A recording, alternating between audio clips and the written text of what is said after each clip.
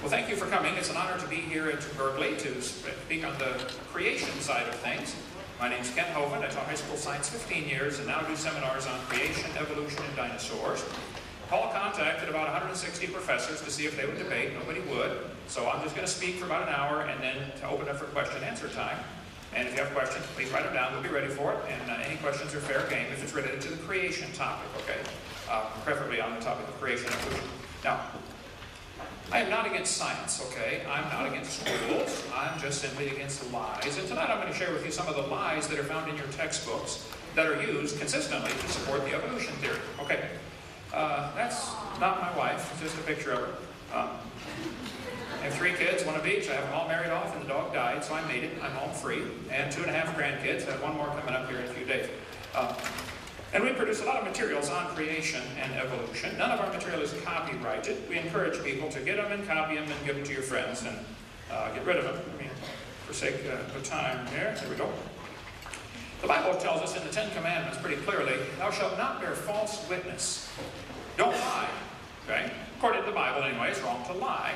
According to the evolution theory, I can't think of anything that could possibly be wrong because I've often asked people, if evolution is true, how do you tell right from wrong? Make me a list of 10 things that are wrong, and before you make the list, tell me how you decide what goes on the list. Where is your standard to determine right from wrong, if evolution is true? Now, the Bible says very clearly, a false witness shall not be unpunished. He that speaketh lies shall not escape. The Bible talks about people who delight in lies. Psalm 62. These 6 things doth the Lord hate, yea, 7 are an abomination unto him, a lying tongue and false witness that speaketh lies. Okay. The Bible says Jesus told some folks, you're of your father the devil, and the lusts of your father you will do. He was a murderer from the beginning and abode not in the truth, because there is no truth in him. When he speaketh a lie, he speaketh of his own, for he is a liar and the father of it. I am convinced, after studying this topic for many, many years, there's an awful lot of good science in these science books, but there are some lies mixed with them. I'm not against the science, I'm against the lies, and that's what I want to talk to you about tonight. Now, in my first 3 tapes of my seminar series, I tell how students are being lied to about the Big Bang. It didn't happen.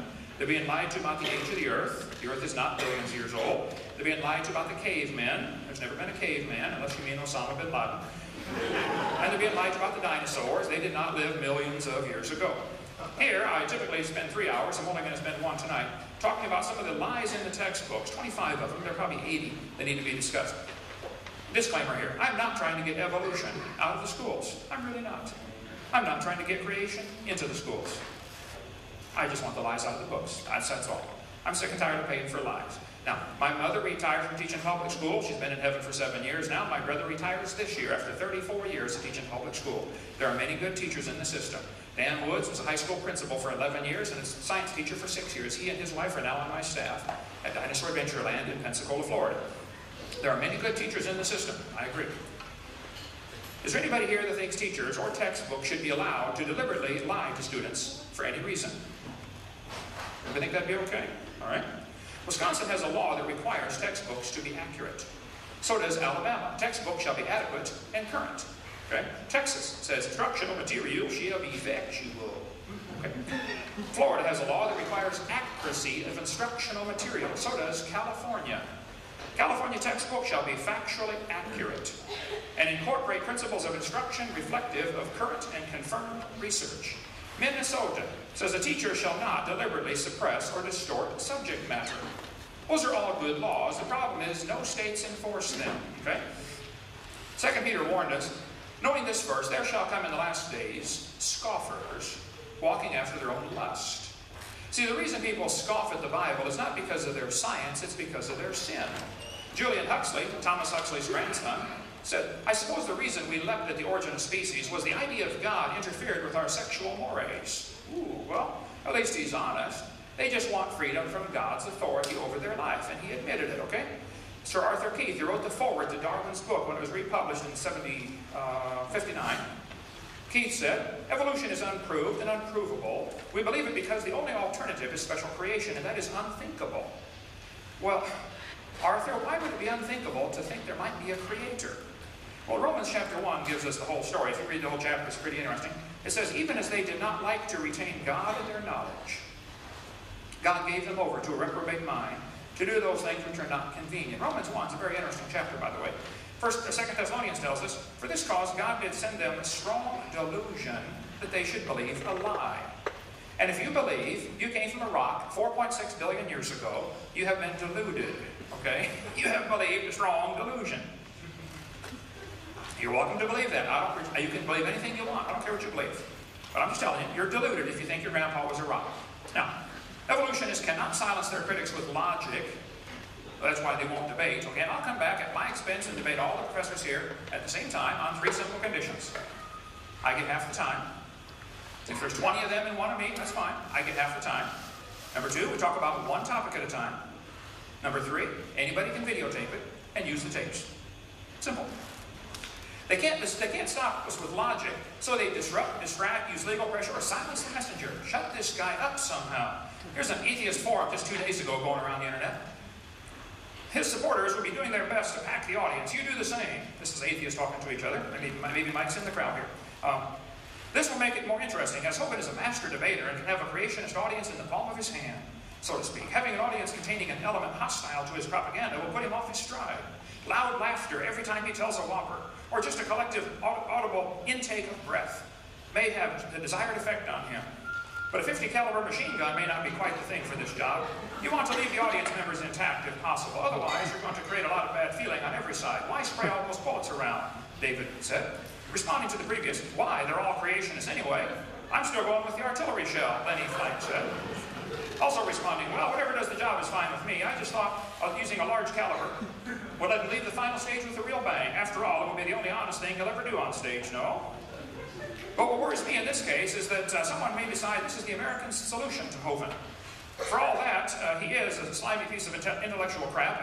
This is, after all, an intellectual dispute. Threatening to harm him is not appropriate, nor not legitimate, and not good policy. Where do you stop? Shall we shoot door-to-door evangelists whose ideas we don't like? Jokes have this nasty tendency to turn into actions, John Wilkins writes. True enough, I was only thinking the effect of a 50 caliber anti-personnel round can have on the human body at close range might scare even an audience of creationists into reconsidering their views. Too few of us have a really good appreciation for human internal anatomy, if you ask me. Let me show you something here. This is the same exact mentality the Catholic Church had toward people who disagreed with them just a few hundred years ago when they tortured people and tried to scare everybody else into accepting the Church's dogma. There are people who really honestly want to scare people into accepting the evolution dogma because they don't have any evidence to support it, okay? Now, the Bible tells us the scoffers are going to say, where is the promise of his coming? Since the fathers fell asleep, all things continue as they were from the beginning of the creation. For this they willingly are ignorant of. The scoffers are willingly ignorant. In the Greek, that means done on purpose. They're willingly ignorant of 2 things. Number 1, that by the word of God, the heavens were of old. They don't want to believe God created this place because then that means he owns it. That means there might be some rules. You know, like thou shalt not. Oh, they don't want those rules. They don't want anybody telling them what to do. They're ignorant of how God made the heavens and the earth. Also, the Bible says, whereby the world that then was, being overflowed with water, perished. They don't want to admit there was a flood, because that flood indicates God has the authority to judge his creation. Now, I want to share with you some of the lies in the textbooks, and tell you what I think ought to be done about it, and then we're going to take time for questions and answers. One of the biggest lies in the textbook started back in 1830, when they developed the geologic column.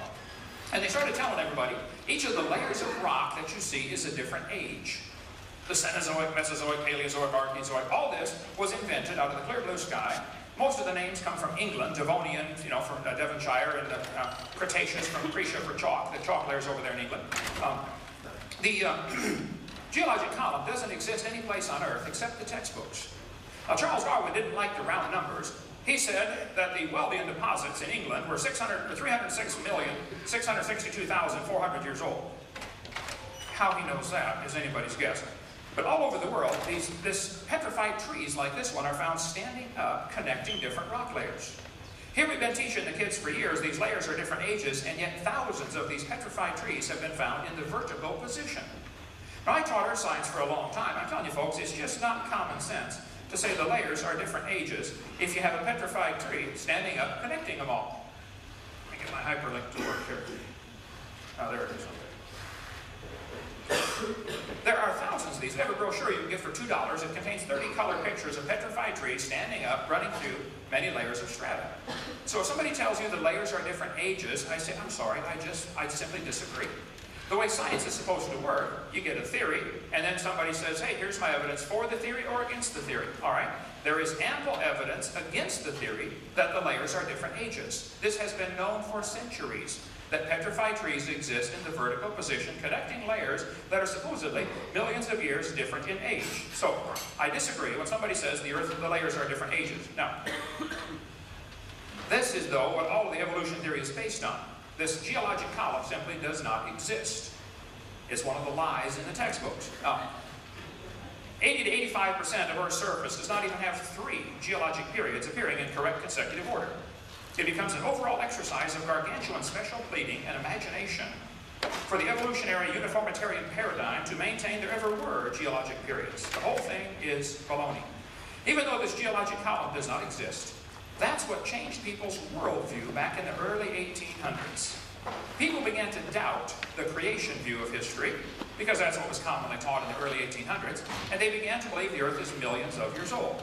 This teaching of the geologic column especially affected a young theology major who just graduated from Bible college to be a preacher. His name was Charles Darwin. Darwin graduated from Bible college to be a pastor at the church in the Church of England. He sailed around on board the Beagle for 5 years, and he collected bugs. While he was sailing around, he brought some books with him to read. He brought Charles Lyell's book that talked about the geologic column, and that's the book that destroyed his faith. It changed his life forever. Darwin later wrote to his friend and said, "Disbelief crept over me on a very slow rate, but at last complete, I felt no distress." He slowly lost his faith in the Bible. As Darwin sailed around the world, he came to these islands called the Galapagos Islands. There he noticed there were 14 varieties of finches.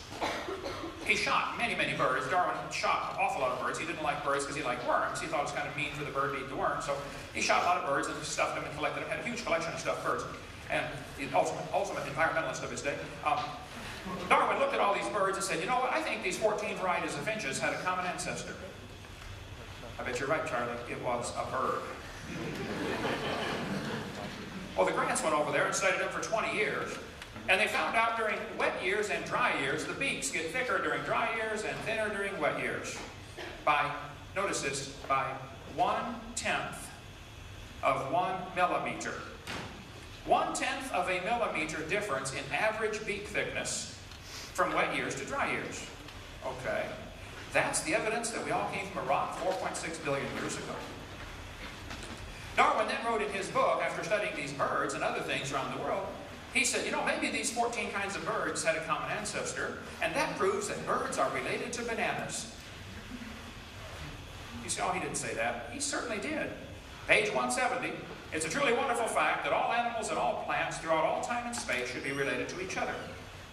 Just because you see 14 kinds of birds, that doesn't prove birds and bananas are related, for heaven's sake, okay? Charlie observed what is sometimes called microevolution. I object to the term. I don't think they should use it, but they do, so I'm going to explain it, okay? Microevolution tells us you can see a variety in the dog kind. Dogs produce a whole variety of offspring. This is observable, it is scientific, it is scriptural, it's just a plain fact, okay? It happens. Nobody with half a brain would question that. The question is, does it go any farther than that? You may get a big dog or a little dog, but you will get a dog every single time. And it could very well be that the dog, the wolf, and the coyote had a common ancestor. Nobody would argue with that, even though they're 3 totally separate species. I have 5-year-olds do this all the time in the audience. I say, okay, kid, here's a dog, a wolf, a coyote, and a banana. Which one is not like the others? Just about without exception, they can figure it out, okay? It's the banana. National Geographic says, the evolution of dogs, yes, wolf to wolf. Nobody is arguing with that, but that's not really evolution. The Bible says they're going to bring forth after their kind. So the question is, can they bring forth? And the dog and the wolf can mate and bring forth. They're the same kind. The dog and a banana cannot. They are not the same kind, okay? This word evolution has 6 meanings, and if you're going to discuss evolution, it's extremely important you define what you're talking about. The first meaning of the word is cosmic evolution, the origin of time, space, matter. Before you can have a coherent theory of evolution, you have to have something that explains where did time, space, and matter come from. They all exist. They seem to be a continuum. You can't have one without the other. If you had matter but no space, where would you put it? If you had matter and space but no time, when would you put it? You have to have time, space, matter simultaneously. The Bible explains that in 10 words. In the beginning, there's time. God created the heaven, there's space, and the earth, matter. 10 words. I have to just simply take by faith, God did this. The evolutionist believes they just happened. They have the exact same problem the creationists have. See, that's why I say both creation and evolution are religious. You have to believe in this one. Secondly, we have what's called chemical evolution. I've never had an evolutionist discuss this one, or even address the topic. But if the Big Bang Theory says, well, the Big Bang produced hydrogen and maybe some helium, how did we get all these other elements? You want me to believe that uranium evolved from hydrogen? Because, oh yeah, it happens in fusion in stars. You can't fuse past iron. And even if you could, you still got a serious chicken and an egg problem. Which came first? The stars to make the elements, or the elements to make the stars? You got a real serious chicken and egg problem here. Thirdly, plus it's not observed. It's purely theoretical. They can believe that if they want, which is my point. This is a religion that it happened. It's not science. Thirdly, we'd have to have stellar evolution. The stars would have to evolve. We never see stars forming. We see a few spots getting brighter, and they right away say, oh wow, star forming. Oh, duh. Freshman law student could tear that one apart. You see a spot getting brighter. It could be dust is clearing in front of a star already existing. It could be a supernova getting ready to happen. The stars do blow up, you know, and they get brighter before that happens. And there are all kinds of laws, like Boyle's gas law, that would prevent a star from forming from a dust cloud. There's no scientific physical evidence of how this can happen, but they have to have it happen. After all, there's enough stars out there that we know about that everybody on Earth can own about 11 trillion of them to yourself. That's the current estimate as of last year. So how do the stars all get there? Fourthly, there's going to have to be organic evolution. Somehow life has to start from non-living material. The evolutionist is still stuck 200 years behind the time, believing in what's called spontaneous generation. They may give it a fancier name now, but it's still the same thing. Life from non-living material. How did it happen? You can believe anything you want to believe, but I want to see scientific evidence. One guy said, well, what if scientists produce life in the laboratory someday? I said, well, they're nowhere close, first of all. And if a bunch of intelligent scientists get together and produce life, then that would prove it takes intelligence to make life, which is what I've been saying all along. It would prove creation, not evolution. Fifthly, we have what's called macroevolution. This is where an animal changes from one kind into another. Nobody's ever seen that. Lastly, we have what's called microevolution. And again, I object to the term, but they use it. So this one happens. The first five are purely religious. And if you want to believe those, that's fine. Honestly, I don't care what you believe. But don't call it science. And don't make me pay to teach that to the next generation of kids like that's part of science, because it's not. But the textbooks are constantly changing the meaning of the word. They say evolution has changed over time. I agree. I haven't. Now watch this. In other words, living things have changed over time. Well, wait, now hold on a minute. Are you going to skip over the first four? Are we just going to assume that these happen because, you know, this is a major, serious jump in their theory. They don't have a coherent theory back to a beginning. Then they say, evolution is a change in species over time. Well, now they're right down to what I believe in. I believe species can have lots of varieties within that kind, but that's not really evolution. That's a lie. They're wanting you to believe all 6 parts to that theory by only giving you evidence for number 6.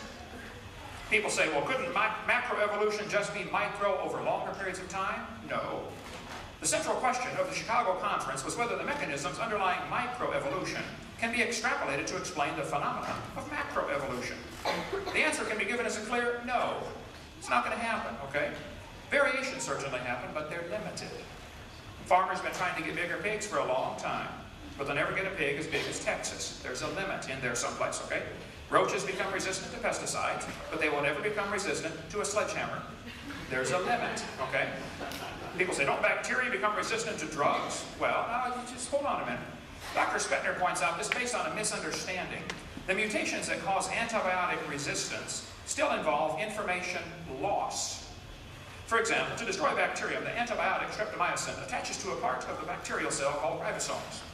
Mutations sometimes cause a structural deformity in ribosomes. Since the antibiotic cannot connect with the misshapen ribosome, the bacterium is resistant. But even though the mutant turns out to be beneficial for the moment, the mutation, it still constitutes a loss of genetic information, not a gain. No evolution has taken place. The bacteria are not stronger. In fact, under normal conditions with no antibiotic present, they are weaker than their non-mutated cousins. It's like if somebody's going through the countryside handcuffing everybody and hauling them off to prison and going to kill them. But you don't have any arms, so they can't handcuff you. So you survive. Oh wow, beneficial mutation. Well, duh. It might be beneficial for the moment, but you get back in the population with the working folks and you're going to be at a disadvantage. So don't tell me this bacteria becoming resistant to drugs is an example of a process that's going to turn a rock to a human over 4.6 billion years. You're dreaming, okay? You're in la-la land, okay? Mutations always produce the same kind of plant or animal. That's not real evolution. The information for the variety has to already be in the gene pool. No new information is ever added. The gene pool of the new variety, like the Chihuahua, is actually more limited than before. What they've done with dogs, they select a certain slice of the gene pool to survive. You know, big dogs or little dogs. That's not evolution. It's selecting pre-existing information. That's all it's doing. And how long would the Chihuahuas last in the real world? Turn them all loose into the woods and watch what happens. Yep, go ahead, make my day. Genetic information is lost when you get a variety, it's not added. Real evolution would require increase in genetic complexity. I believe it was Richard Dawkins who was asked the question, I got the videotape of it. He was asked the question, can you think of an example of a mutation that increases genetic complexity? He was totally silent for 19 seconds. Finally he said, shut the tape off, please. He couldn't think of one. There aren't any. There are no mutations that increase genetic complexity. You might shuffle genes around, but you're not adding new genetic material. I grew up in Illinois, corn country. They've got a lot of different kinds of corn there. But I tell you what, folks, you can crossbreed your corn from now until the cows come home. You'll never get a hamster or a whale or tomato to grow on your corn stalk, okay? There are a variety of dogs, nobody questions that, but they're still a dog. And this Irish textbook calls it divergent evolution. Oh, come on, don't give it a fancy name. It's still a dog. It's a dog kind, and it's obvious to a 5-year-old it's a dog kind. This Mexican textbook says, oh yeah, horses and zebras evolved from a common ancestor. That's not evolution, it's still a horse, okay? And there are little bitty horses and big horses today. We had the world's smallest horse visit our dinosaur adventure land. Talk about useless. Can't ride it. Well, my granddaughter rode it, but see, horses, zebras, and asses can all be crossbred, and they get zorses, zonkies, zionis, z-dogs, and chebras. Well, that's because the horse, the zebra, and the ass and the pony are all the same kind of animal. And anybody with even part of a brain ought to figure that one out. Here's a herd of zebroids running around. Now, in the last 100 years, the Kentucky Derby has gone from an average winning speed of 127 seconds to 123 seconds. Now, even in the old days, they had some pretty low times turned in. How much money would you guess has been spent on selective breeding trying to win the Kentucky Derby? Like millions and millions of dollars, am I right? I don't know if they reached the limit for horse speed or not, I don't know. But I suspect they're getting fairly close to the limit. If you really want to win the Kentucky Derby, why don't you breed wings on your horse and fly around the track in 12 seconds? My whole point is, sure, variations happen, but there are limits to the variations. Why the evolutionists can't see that, I don't know. They want to think there's enough variety available that a rock can turn into a human over 4.6 billion years. There's a variety of cows. They might have had a common ancestor, a cow. There's a variety of chickens. This is a magazine where you order chickens. What kind you want to get? You want to get red rocks, white rocks, cherry eggers, brown leghorns, golden comets? But the magazine says, the jungle fowl are the original bird from which all varieties and strains of domesticated chickens are derived. Did you know all the chickens had a common ancestor? It was a chicken. There are 8 kinds of bears in the world. They might have had a common ancestor. I don't know. But they're still a bear. And it's obviously recognizable as a bear. Broccoli, cauliflower, cabbage all have a common ancestor. A plant. That's not proof we came from a rock. Here in California, they graft English walnut trees onto black walnut stumps. They do these by the millions all over the place. Well, that's because the English walnut tastes better and it's easier to crack, but the root system rots easy. And with the hard pan out here, they get a lot of water stays in the soil. The black walnut system is much better root system, but the nuts are hard to crack and they don't taste as good, so they graft them together. Well, you can graft them together because they are the same kind, okay? You could never graft an English walnut tree onto the back of a turtle. See, that's the point that I don't know why evolutionists can't get that. The Bible says they bring forth after their kind. That's all we have ever observed. Now, if somebody wants to believe, capital B, believe, something was different long ago and far away, okay, you believe what you want, but it's no longer science. There's no scientific evidence to support evolution except known lies, okay? If real evidence exists, I would like to see it. But I'm sick and tired of paying for lies to be taught. Suppose I had a theory that the moon is made of green cheese. That's a dumb theory, but there's no law against having dumb theories. It's a good thing, right? Then suppose I said NASA proved it when they went there in 1973 on a secret mission and drilled a hole and found the moon is made of green cheese. Well, see, now we got a problem. I have a dumb theory, which is fine, but I'm using lies to support my theory. Oh, now that's not fine. And until it's worse. Obviously, anybody can have a theory that they want, but it's wrong to lie about my evidence to get people to believe me. And it's worse to get paid by tax dollars while I lie to support my theory. So if you have some evidence for evolution, I want to see it. I really do. But I'm going to show you some things in your books that are just plain lies, and I want those taken out of the books. Then if you end up not having any evidence for your theory, I'm sorry, get a new theory. That's the way science works, okay? You get a theory, you give evidence for it. If you don't have any evidence, you throw it away and get a new theory. It would work that way, and it does work that way in everything except when it comes to evolution.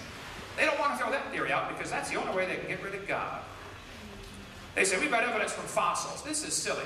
Anybody with half a brain can tell you absolutely no fossils could possibly count as evidence for evolution. No fossils count. In a court of law, they'd laugh at you. You bring some bones in. Hey, Your Honor, these ancestors are these bones are the ancestors of everybody today. Well, duh. You don't know those bones are the ancestors of anybody. You can't prove those bones had any kids. And you sure can't prove they had different kids. Now, if you want to believe those are the ancestors of somebody, okay, now you're off to religion, not science. And you ought to keep your religion at home. Don't bring it in school at taxpayer expense. Evolution is dead. Some followers have a hard time letting it go, and they're actually willing to lie to you to make you think everything's fine. Oh yeah, he never looked better. Pulse and heart rate look good. No, he looks fine, folks. No, it's a dead theory, okay? There's no evidence for it. Okay, textbooks say, well, the fruit fly's evidence for evolution. They put those flies in the laboratory and nuked them and microwaved them and x-rayed them and did all kinds of neat things to the flies. And they got some really weird mutations. They got flies with curled wings. They fly around, couldn't go anywhere. Flies with no wings. It's not a fly, it's a crawl. They said, boys and girls, fruit flies refuse to become anything but fruit flies, under any circumstances yet devised. Good observation. So all mutations observed produce flies that were inferior to the original fly. Good observation.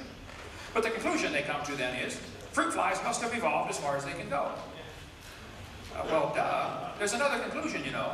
Maybe fruit flies are doing fine till you guys got a hold of them in your laboratory. Maybe God made them right to begin with. Is that even something you could consider as an option? This guy said, flies in the north have wings 4% larger than flies in the south, and that proves evolution. Darwin is as fit as ever. An adaptation at breathtaking speed. Wow, wings 4% larger.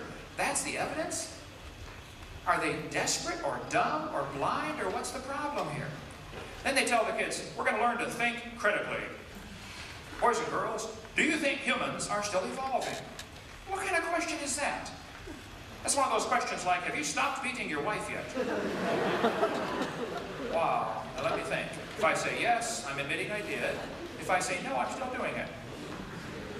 Hey, did you know it is possible for the question to already have a built-in assumption? The question already has an assumption built in. That's not a fair question. And it's certainly not a question to learn to think critically. That's a Soviet-style indoctrination type question. I would answer this and say, teacher, this question is poorly written. It assumes evolution has happened when it has not. It's like asking the question, why are elephants orange? Well, that's a tough question. Why are they orange anyway? They're not orange. And when they say, do you think humans are still evolving? In other words, you have to believe in evolution to even answer the question. So some kid's going to do this for homework tonight and get it counted wrong next time they meet for class because he doesn't believe evolution even happened. Then they say, how might the dinosaurs' body heat problems have led to their extinction? They got two assumptions in that one. How do you know they had body heat problems, and how do you know they're extinct? You can't prove the extinction of anything. Well, unless you're all places at all times at the same time. Watch video number 3 about dinosaurs. They say we've got evidence from homologous structures. Oh, what is that? Well, they'll say, boys and girls, you have 2 bones in your wrist, the radius and the ulna. Yep, I see that. And the alligator has 2 bones in his wrist. And look at this, they're called the radius and the ulna. See that, boys and girls? That proves we are related to an alligator. That's what they're telling them. These homologous structures provide evidence that these animals evolved from a common ancestor. A seal's flipper and a human arm have very different functions. I agree. What evidence might help show that both structures evolved from a forelimb of a common ancestor? This is thinking critically? Duh. Maybe they have similar structures because they have a common designer. Is that even considerable as an option? They say, well, we're going to take a course on comparative anatomy. The bird, the horse, and the human have similar forelimb structures. Yes, boys and girls, comparative anatomy provides further evidence of evolution. The commonalities suggest these animals are all related. They probably evolved from a common ancestor. This is a lie. They probably have a common designer. The forelimb of animals is amazingly complex. If you could get a machine to do what your arm does, you'd be a wealthy person. The human arm and forelimb and wrist are incredibly complex. But textbooks all over the world, I was in Germany last week, same thing. They teach the kids, this is evidence for evolution. No, they develop from different genes in the chromosomes. Evolutionists can't explain this and seldom discuss it. Why are these homologous structures coming from different genes? They'll say, oh, it's convergent evolution. Well, then you're making up a story.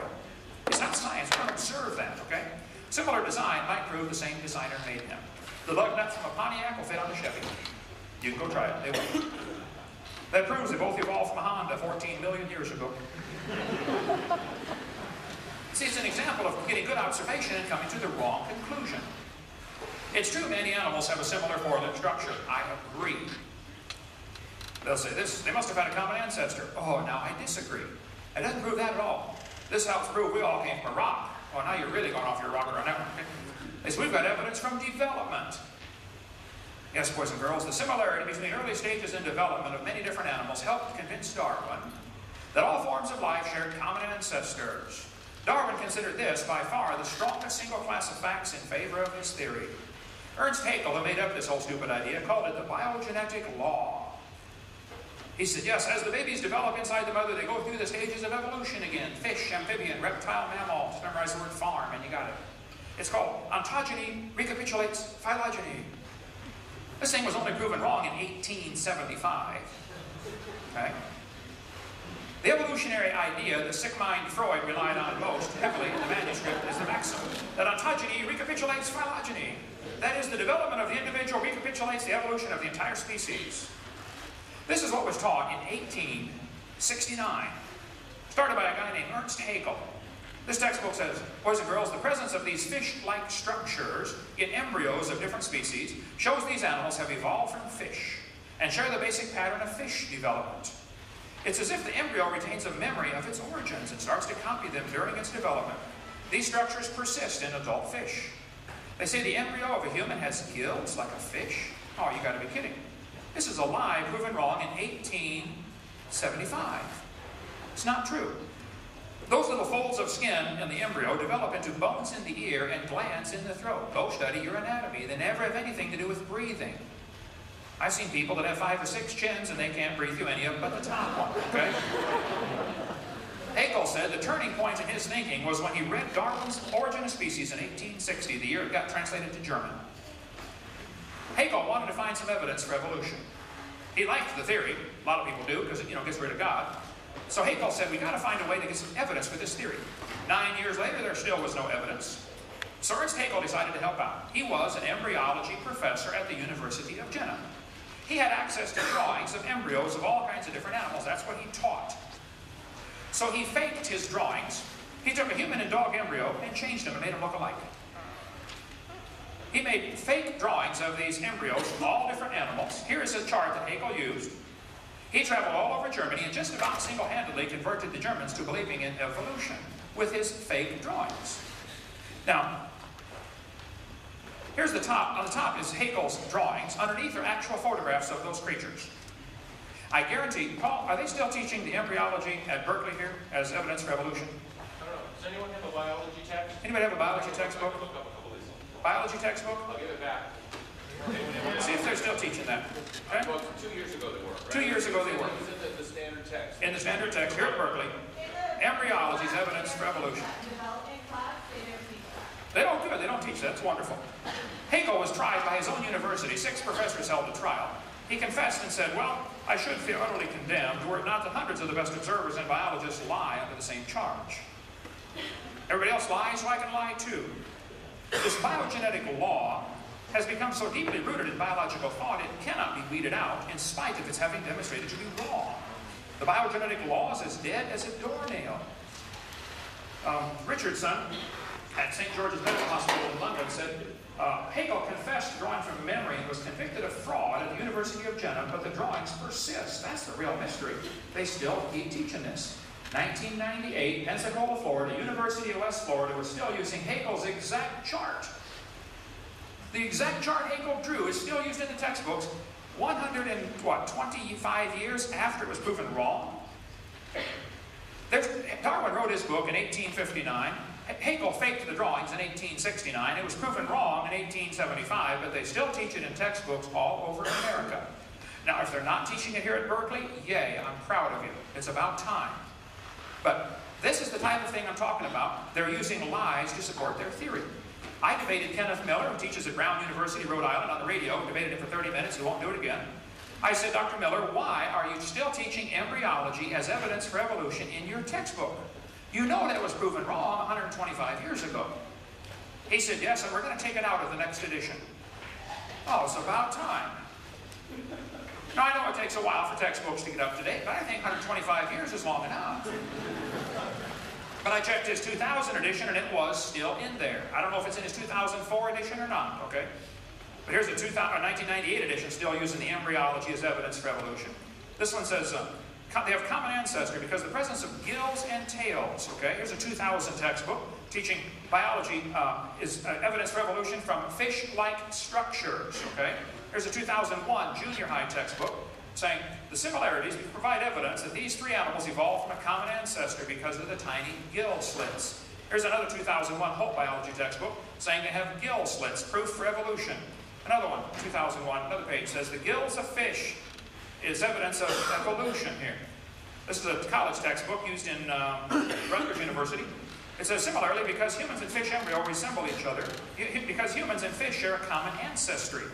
They have tail and gill pouches. Interesting. 2004, this year, Hope biology textbook, says the evolutionary history of organisms is seen in the development of embryos. Folks, this is a lie. Now listen, if you have evidence for evolution, I would like to see it. Honestly. But I'm sick and tired of them teaching lies to support their theory. Where's the real evidence? Here's 2004 biology textbook saying these shows these organisms must have a common ancestor. What? Similar forelimb structure and gills? Evidence from anatomy? Evidence from embryology? Look, if you got evidence, show it to me, okay? But don't lie to me. This textbook says we have a 5 to 6 week human embryo.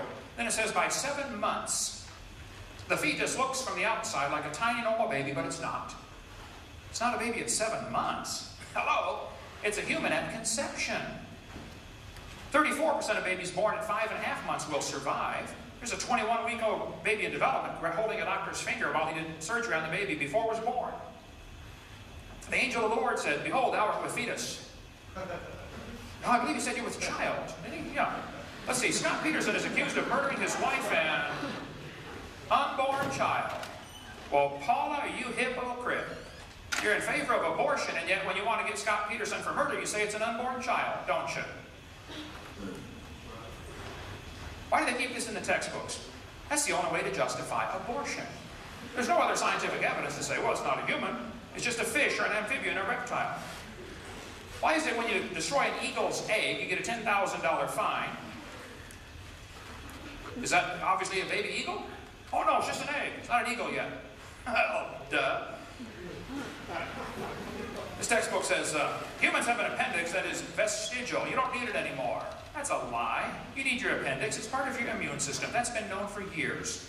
The appendix is one of the sites where immune system responses are initiated.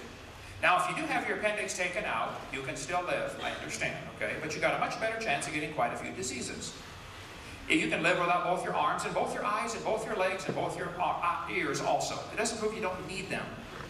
The arguments for saying, well, you don't need it, therefore it's proof for evolution, that's a stupid argument. Now, come on. Okay? That's losing something, not gaining something. This textbook says, the whale has a vestigial pelvis. Many organisms retain traces of their evolutionary history. For example, the whale retains pelvic and leg bones as useless vestiges.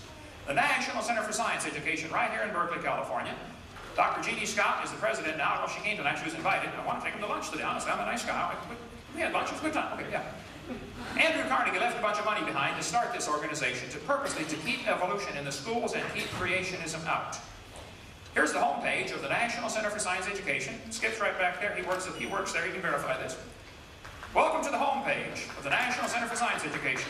We are a nonprofit, tax-exempt membership organization working to defend the teaching of evolution against sectarian attack.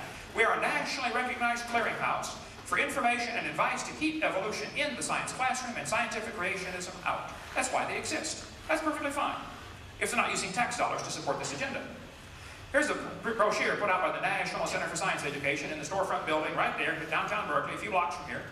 They say, is this how the whales evolved from bossy to blowhole? Did a cow evolve to a whale?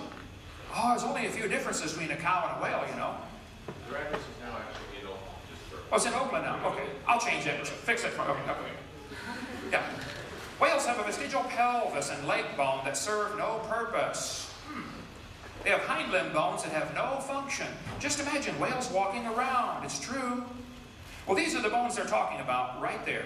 Just about all large whales have these bones in their abdomen. Just imagine the whale walking around. You know, I have tried to imagine it, and I just can't. Yep, here it is. The whale's pelvis is located far from the vertebra and has no apparent function. The whale's pelvis is evidence of its evolution from four-legged land-dwelling mammals. Folks, this is simply a lie. Those bones in the whale's abdomen are special bones that have special muscles attached to that allow the whales to reproduce. Whales are pretty big, you know. They just simply can't have more baby whales without a little assistance from these special bones and special muscles. Now, anybody that's telling you the whale's pelvis is evidence of evolution is either ignorant of whale anatomy or they're lying trying to support a theory. But it's not true. That page should be torn from the book. They say, these structures are considered vestigial. Yes. For example, hind limbs of whales are vestigial structures. This is a 2004 textbook. This author is ignorant of whale anatomy or lying to you. Probably just ignorant. Ignorance I can understand, okay? But fix it. There are no vestigial structures, and if there were, that's the opposite of evolution. That's the opposite of evolution. We can talk a long time about whales if you like. Bring that up during Q&A time. We'll talk about all that. You name your whale. I'm ready for it, okay? There's no evidence. And again, the fossil evidence wouldn't count at all. Okay? We got stuff on all of them. I have a 15.5-foot python snake skin in my museum. If you look down at the south end of that snake, you will see it has two little claws attached to two little tiny bones going up inside the snake's body. The textbook says, boys and girls, these are rudimentary hind legs of a python snake. Reduced hind legs. There we go. This is simply a lie, okay? Those little claws are used in mating. The snake doesn't have any udders, okay? And he can't talk and say, scoot over, honey. This has nothing whatsoever to do with evolution. This, again, somebody's ignorant of snake anatomy or they're lying to you, trying to get you to believe a theory. Now, if you've got evidence for evolution, show me. But quit lying about this stuff, okay? This one says, humans have a tailbone that is of no apparent use. This is vestigial tailbone in humans. Vestigial structures can be viewed as evidence for evolution. Organisms having vestigial structures probably share a common ancestry. This is a lie. There are 9 muscles that attach to the tailbone, without which you cannot perform some valuable functions. I won't tell you what they all are, but trust me, you need those muscles. And I've told people for years, if you think the tailbone is vestigial, I will pay to have yours removed. Okay? Bend over.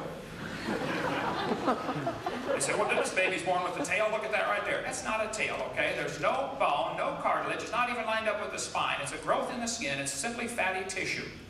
It's not a tail. Don't tell anybody it is, okay? This guy says the coccyx is a small bone at the end of the human vertebral column. It has no present function. And it's thought to be the remainder bones that once occupied the tail of a long tail of a tree-living ancestor. This is simply a lie, folks. A tail would be very handy to have, right? Now, if there's evidence for evolution, I honestly would like to see it. I've been offering $250,000 for evidence for evolution. Now, people will pick on the creation theory and say, well, how can you get those animals on the ark and blah, blah, blah. You can pick all you want. But listen, I'm not asking for the creation theory to be taught at taxpayers' expense. They are asking for their religion to be taught at taxpayers' expense. So the burden of proof is on the evolutionist, not on the creationist. We don't have to prove our theory. If all the taxpayers start paying for it, then we'll have to prove our theory. Meanwhile, burden of proof's on you.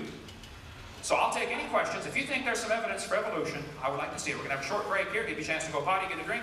But if you have some evidence, honestly, I would like to see it. Okay? But this it almost always degenerates into an ad hominem attack on me. I'm not the issue, okay? Where's the evidence for evolution? Because that's the theory being taught at taxpayer expense, okay? Thank you. My name is Josiah. I'm an astrophysics student. My question is, can you give a scientific definition of a kind? Not examples of what different kinds are, but as definition that can be applied universally. Well, the Bible says if they can bring forth, they're the same kind. I don't know that I could define exactly where the kind border is in every place, but keep in mind, the question is a little off topic because the creationists are not asking for their view to be taught. The evolutionists are asking for their view to be taught. And I think it's obvious to anybody involved in any genetic experiment or anybody breeding cows or corn, there are limits to the variations, which is what I brought out. So I don't think the burden of proof is on the creationists to necessarily prove what a kind is. However, with keeping that in perspective, the burden of proof is on the evolutionist. Now, I think that since the Bible says that if they can bring forth, that is, reproduce, they're the same kind, it could be that animals have diversified, like Alaska rabbits and Florida rabbits can no longer interbreed. Okay, but they're still obviously the same kind. They could originally interbreed. So I will say the definition of a kind is those that in the original creation, 6,000 years ago, were able to cross, to mate and bring forth. Rabbits can mate and bring forth, but they can't mate and bring forth with a dog or an elephant or a whale or a banana. I think in 99.9% of the cases, it would be obvious to a 5-year-old which animals are the same kind. There may be a few tough cases, understand, and that's a good place for biology to do research. But the fact that there are a few places that creationists may not be able to define does not prove we all came from a rock 4.6 billion years ago, to keep it in perspective. So I guess the best answer I can give is the Bible says if they can bring forth, they're the same kind, if they originally were able to bring forth, okay? Go ahead. Yes, sir. Hi, my name is Stephen Getz, and I'm an economics and history major. And I was interested in your response to this. Your main approach seems to be from a public policy perspective, insofar as you believe that evolution is given an unfair advantage in public schools and creationism is not. Oh, no. Let me take one part of this question at a time, so it doesn't get too convoluted. As far as public policy, I'm just simply saying it ought to be not only public policy, but common sense. We shouldn't lie to kids for any reason. So, no, it's not a matter of I think creationism is not giving a fair response. I think I think lies are being taught to support the evolution theory. So don't misconstrue my position. Okay? I accept that. Okay. Given that, I would also like to say that science, as I was taught in school, tends to believe in theories. And insofar as I can explain that, I'd like to say this. Newtonian physics was believed by Sir Isaac Newton to be the explanation of the motion of bodies. At a later point, Einstein found that the theory of relativity better explained and explained why Newton was true. So science, you could say, has a series of theories which we teach a certain paradigm to students.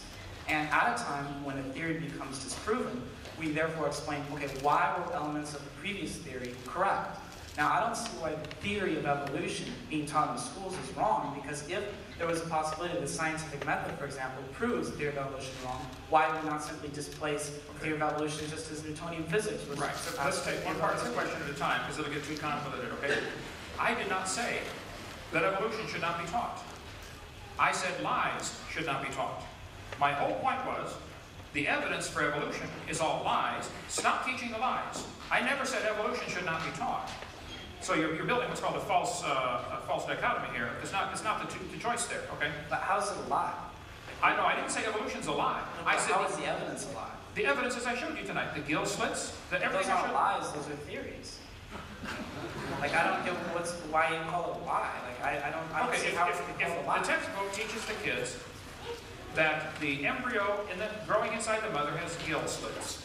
Okay. That is not true. That is a lie.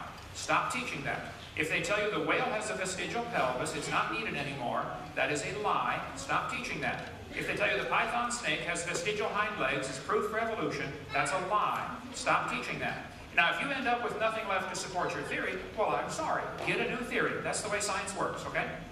Okay, but I consider a lie an ad hominem attack, which you were saying that you don't approve of. No, I didn't say... Because lie implies intent. You're misconstruing here. I did not say evolution should not be taught. I said they shouldn't use lies to support their theory. How many heard me say making that? a value judgment about what a lie is. Making that value judgment puts you in a position of construing their intent. And by doing that, you're making ad hominem attack. Just logic. I said 5 or 6 times tonight, either this author is lying or he's ignorant about the truth on this. He's ignorant about whale anatomy. How many heard me say that? Okay? He's either ignorant or lying. Either way, it's not true. It ought to be taken out of the book. In your opinion, it's not true. My opinion's not true.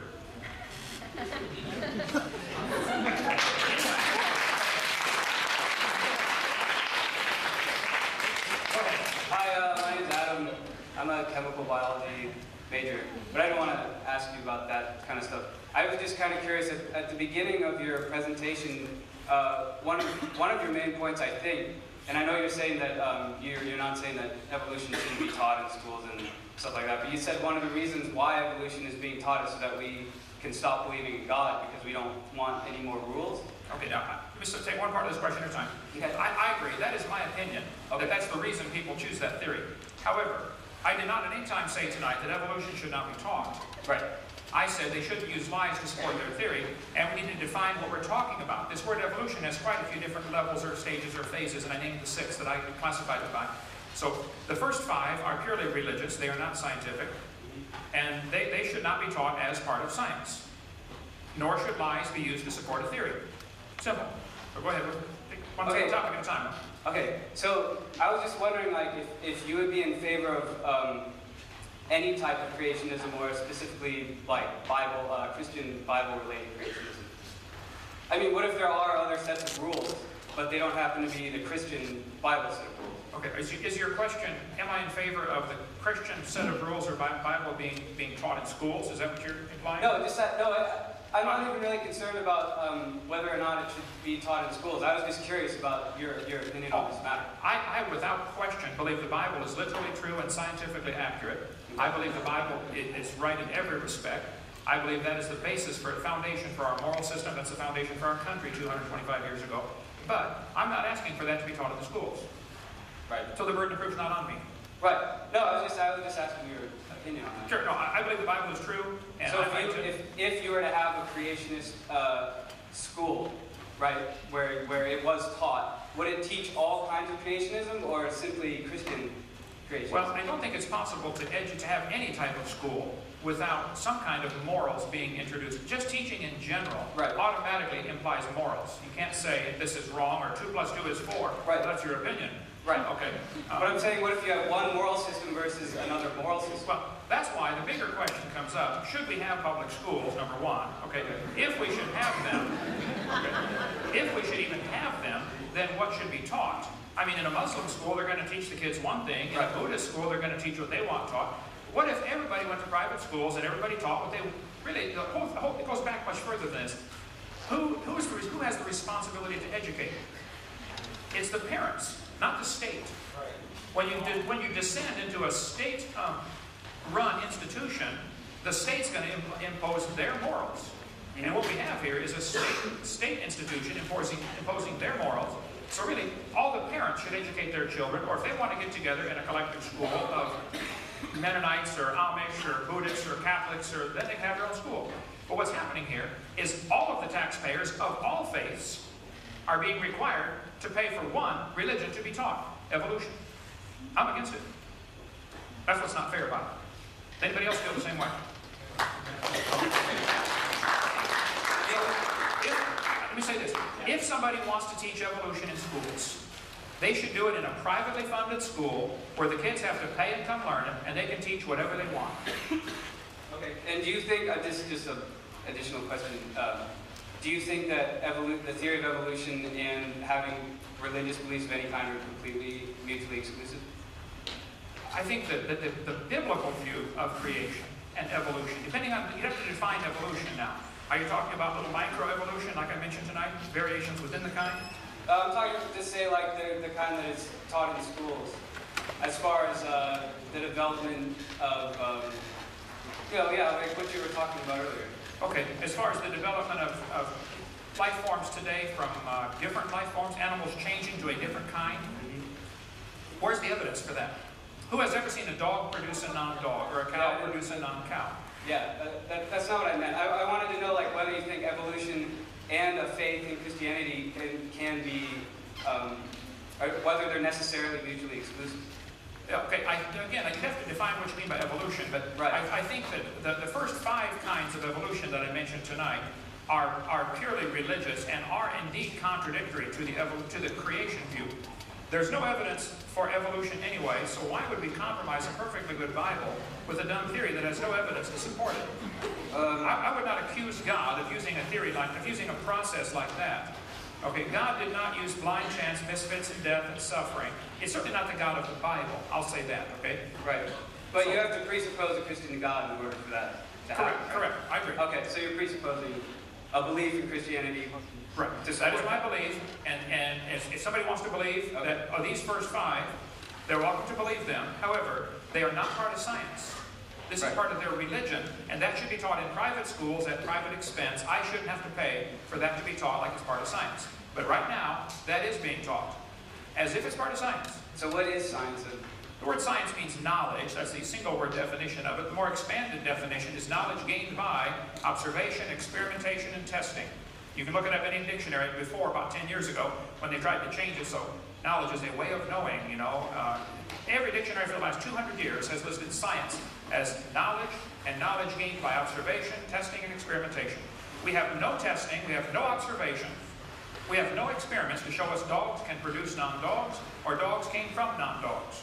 Now, if somebody wants to believe that, they left science and went to religion, which is fine, but do it in a private school. Okay? Thank you. Skip, I'm so glad you came tonight. I am too. I'm glad you're here too, Ken. Are you really? Are you seriously? My name is Skip Evans. I major in anti-creationism at the University of the National Center for Science Education in Oakland, California. I honestly am glad that you came, Ken. And what I'm actually really happy about is to see so many science majors in the audience, because you need to hear his message. You need to know what this man is talking about. Because when you go off and become university professors, you're going to call us up and say, some kid brought this book in written by a guy named Ken Hovind. What is this stuff? You're getting the lesson here tonight. So I really am. I think you should speak at a lot more universities and a lot less churches.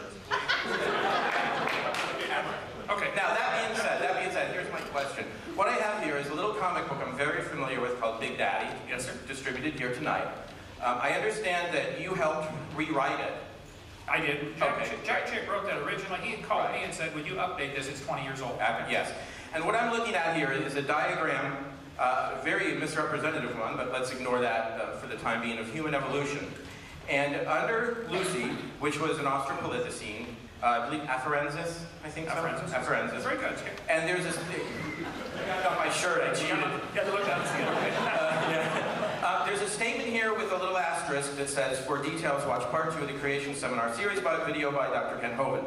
The caption underneath Lucy says, nearly all experts agree Lucy was just a 3-foot-tall chimpanzee. Could you give us the names of the list of those experts who think Lucy was a chimpanzee? And I mean real experts. I don't mean John Woodmore, who's, obviously a creationist.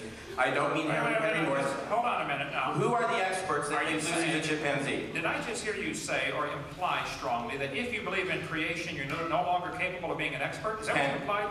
Who are the people who actually studied Lucy, the paleontologists, who concluded that she was a chimpanzee? Okay, let's see. Let me tell you a little bit about Lucy here. Donald Johanson, Australopithecus afarensis, listed as evidence for evolution.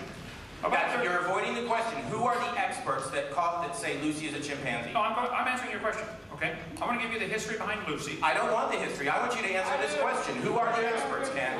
Or are you willing to say, okay, maybe we were wrong on this one and we need to go back and correct our little comic book? Let me finish the question, okay? I will answer it. Now, if you want to preach to a crowd, Skip, you got to get your own crowd. See, atheists can't get a crowd like this together, okay?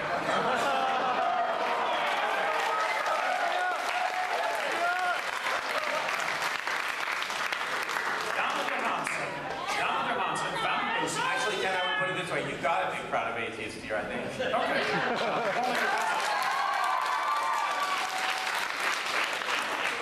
Donald Johanson was sent to Africa specifically to find evidence for evolution. He found Lucy 2 weeks before his grant money ran out. It's a well-published fact. You're wrong. You're right there. You're misrepresented. He didn't go to find evidence for evolution. He went to find evidence for hominids. The National Geographic labeled it Lucy's knee 5 times. It was not Lucy's knee. It's found a mile and a half away, 200 You're feet wrong, away. Ken. You're distorting the facts. That's not true. When Donald Johanson answered that question, he misunderstood what the question was. Somebody asked him, where did you find the knee? He found 2 knees. A complete knee was found with Lucy. He also found a second one a mile and a half away. Right. When he answered the question, he thought it was about the second knee, and that's why he said it. This is so documented. It's all over the web. You keep repeating the same stuff over and over again. You totally missed what I said. I said National Geographic labeled that as Lucy's knee, and it's not Lucy's knee. Okay, so, no, it wasn't. Thank you, sir. Now, let me finish answering your question. No. What did Donald Johanson say? Did he find Lucy's knee? Did he find a knee with Lucy? Yes He or may no? have, okay? If you find a bunch if you find a bunch of bones in a pile in the dirt, you can't prove any of them came from the same Ken, animal. will you answer the question? I am. Okay. Let's see. I don't want Marvin Lubenow. No. An orangutan foot and a human foot are very different. Answer the question, Ken. Okay. Charles Oxnard studied Lucy with a computer multivariate analysis. He measured every bone, the length, the width, the height, the density, the circumference, did a comparison, and he said, the various Australopithecines are indeed more different from both African apes and humans in most features than the latter are from each other. He said it's not a missing link. And his study has been rejected by all of the paleontologists who are qualified to answer it, have rejected his study. Now, we've got one guy. Who are the others? One thing at a time. Nearly all experts. Who are the rest of them? One thing at a time. Which is why I'm glad to do a debate, but I want one topic at a time. Okay. You said, I'm answering the question. You said, is Charles Oxnard an evolutionist? He's not a paleontologist. So, did you imply by your last statement that anybody who doesn't think Lucy was a missing link is not qualified to talk about the subject? No, all I'm saying is I want you to answer the specific question. Nearly all experts. Who are these experts? You got one guy who's not a paleontologist. He's not a recognized, he's not even recognized in the field. Who are these other experts, Ken? Will you go ahead and correct us? Is it possible for a person to be an expert in paleontology and not believe Lucy was a missing link? I don't want to take up any more time, but I don't want anyone to miss it, that it was a basic, simple question on a claim that he published that he has no answer for. Okay, I have an answer.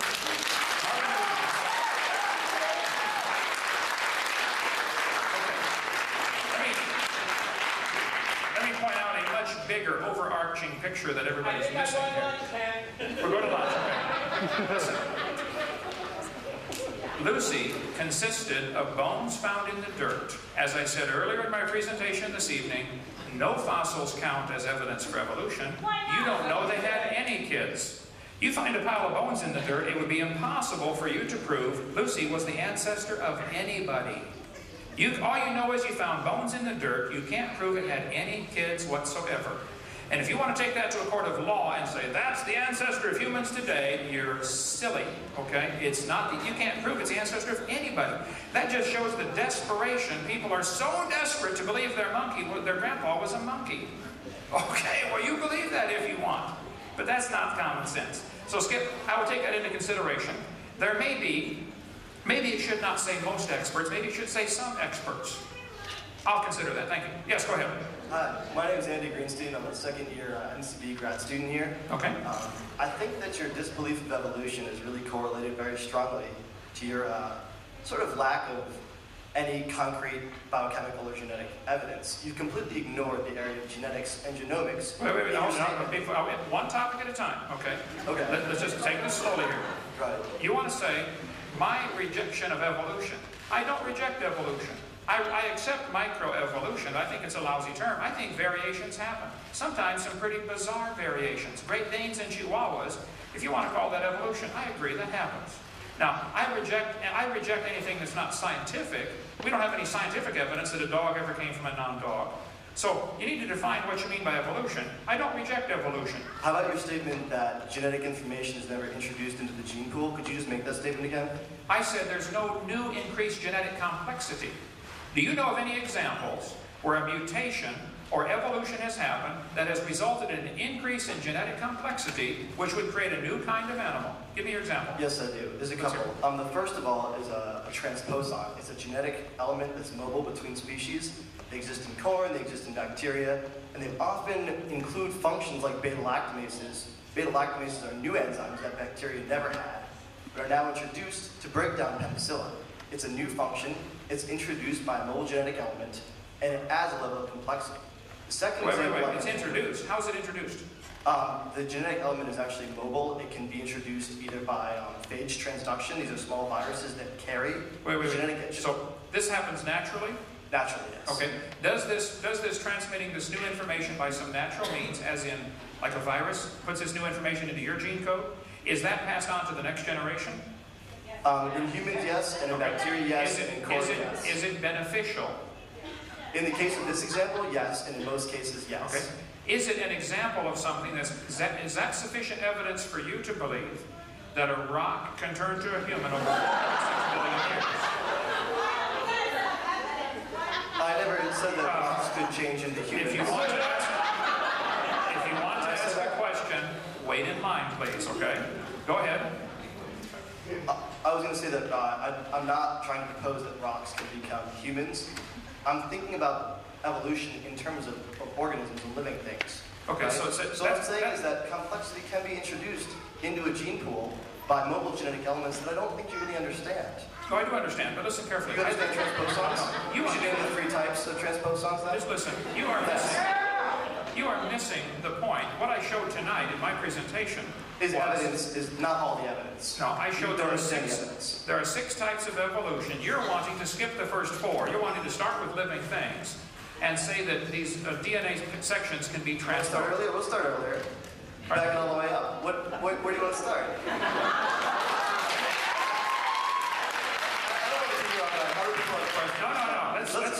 Let's finish this issue really quickly. Let's finish this one issue really quickly. I want to let you know that transposable elements carry new complexity to species. They can do things like add new functions like beta-lactamases that confer a specific advantage. Further, these things can increase complexity at the level of... Can you just finish this really quickly? Name an advantage.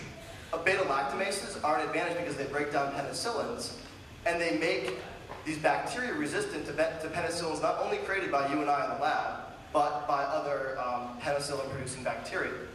Okay, did you see what I mentioned tonight about bacteria becoming resistant to drugs, especially penicillin? Right, and it was incorrect. You said they never gain complexity or gain information. I'm saying they do. Okay, you're missing such a big picture here. Okay, where did this genetic information come from? Oh yes, you are. Okay, you're talking about taking already complex, incredibly complex genetic information and moving it. This does not at all help. How did the complexity get there? This is like taking a section of a program out of PowerPoint and it's somehow getting transposed into Microsoft Word. Okay, but they're both already complex programs. The DNA segments you're talking about moving around are incredibly complex. Complex to you. I mean, basically, how chemically complex is DNA really? And how difficult is it to make DNA from simple elements like carbon dioxide, ammonia, add a little lightning, add a little salt, add a little light energy? How long would it take? They've done it in the lab, not long. You're telling me, now, I want you to repeat that slowly. You're telling me that you take, DNA can be made very easily, you add a little something together, add a little salt. This was an experiment that was done a long time ago where they simulated. Yeah, I know it was done a long time ago. Miller and Urey experiment, okay? And it's been done many times since then. Let me show you what happened. Is this the experiment you're talking about? Let's see. Right here. Let's see, I'll get it. Okay. Analyzing it. Yeah, okay. Right here. My mom would be mad. You're telling me you take a few gases and you run them through an electric spark and you're going to get the element. You think it's simple to make a DNA. That was your statement, I believe. I'm saying it's not that complex a molecule in the grand scheme of the DNA we've seen to exist in the universe. The DNA is not that complex of a molecule in the grand scheme of things. Is that what you said? Yes. Okay. They used methane, ammonia, water vapor, and hydrogen in this experiment, purposely excluding oxygen. And I'll explain why. This textbook says he discovered the bottom of the flask had a red goo that was rich in amino acids. Well, They didn't come close to making life. He excluded oxygen because he knew if there was any oxygen, it would oxidize whatever was created. The problem is, you can't get life to evolve with oxygen. Okay, it's going to oxidize it. It's going to break it back down. Now, amino acids that try to combine are going to oxidize. The problem is ozone is made from oxygen, and ozone blocks UV light, and UV light destroys ammonia, and that's one of the gases he used. So you can't get life to evolve without oxygen. Your chemistry is way off. What I want to get back to is the transpose I don't make an accusation like that. I want to get back to what I was talking about in the first place and stay on topic. I'm telling you that there are elements of DNA that add complexity. I'm telling you that small morphological or small genetic changes encoded by these transposons can result in large morphological changes and even differences as drastic as mating type preferences, you know? Okay, now let's slow down, take this a little bit of time. You're telling me that DNA can be moved from one type of animal to another through either viruses or mosquitoes or wherever you want to move it, okay? And this results in a new kind of animal that is going to be, that process is sufficient to explain how a simple thing like what we consider simple like a paramecium can turn into a different kind of animal like a whale or something else over billions of years. This is only hard for you to imagine because you don't understand it. That's what I'm going to finish with. Wait. I mean, it's hard for me to imagine because I don't understand it. It's not an insult. I'm saying a lot of people don't understand. I'm trying to understand it. But see, you're missing such a big point. Okay, but you're missing such a big point. The point is, what you're referring to is something that is purely religious. You don't observe this. No, it's certainly observation. It's absolutely religious. Nobody observes any animal turn to a different kind of animal. Now, if you want to believe, okay, if you want to believe that, that's fine, but don't call it science.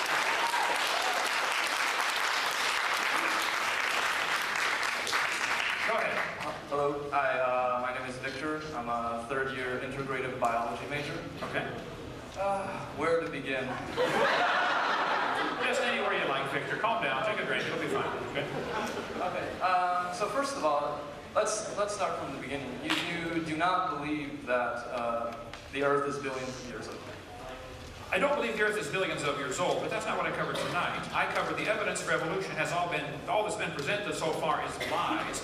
Where's the evidence for evolution is what I was asking for tonight. Well, you were citing your belief that the Earth was not very old as evidence that evolution is not true, because evolution is based on the assumption. No, I didn't cite that at all. You misunderstood, Victor. I never said the Earth is not billions of years old, therefore evolution is not true. What I said is, all of the evidence used to support this theory of evolution has been proven wrong. Where's the real evidence? I do happen to believe the Earth is not billions of years old, but that is unrelated to the discussion. Even if it was billions of years old, that's no help for the evolutionists. That's only the first obstacle they have to overcome. Now, if you want to discuss the age of the Earth, we certainly can, but keep in mind, I am not asking for my belief to be taught at taxpayers' expense. They are. So, the burden of proof is on the evolutionist, not on me. But go ahead. Okay, fair, but in order to explain evolution, you would have to believe that the Earth is billions of years old. That's what I said. The first obstacle, you have to have billions of years to make this theory look even consider reasonable. Right, I agree. And we have very good proof that it is billions of years old. Okay, you're welcome to believe that. So, do you not believe in carbon dating and argon dating? Which one would you like to discuss? Carbon dating or argon dating? Or both, if you want. Okay. Well, I do know a little bit about this. Let's see. Potassium slowly decays to argon. The theory goes that since potassium is found in rock quite a bit and decays to argon, argon's a gas which would escape into the atmosphere. So they say, well, when a volcano erupts, it should reset the clock to 0, and we should have any lava flows, when they're fresh, should reset the clock. And this is how they date things by what's called an event horizon. You can look at any textbook. I'll show you here. Potassium decays at a pretty slow rate. 1.3 billion years is considered the half-life of potassium to argon. Okay? About 80% of potassium in a small sample of iron can be removed by distilled water in 4.5 hours. So, in conventional interpretation of potassium-argon age data, it's common to discard ages which are substantially too high or too low compared with the rest of the group, or with other available data such as the geologic time scale. There's my point. It has to be based on geologic time scale. The KBS Tough, for many years in all the science magazines, was dated between 212 and 230 million years old based on potassium-argon dating. Nobody argued with this. It was dated many, many times. Everybody said the KBS Stuff is 200-some million years old.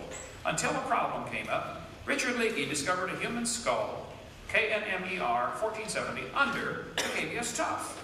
Well, now we got a problem. They knew it wasn't an intrusion. It wasn't a burial where somebody dug through the layer and buried it. They checked all that. They said, man, we got a pretty normal human skull under a layer of ash that's 212 million years old. We can't have that. It upsets the theory.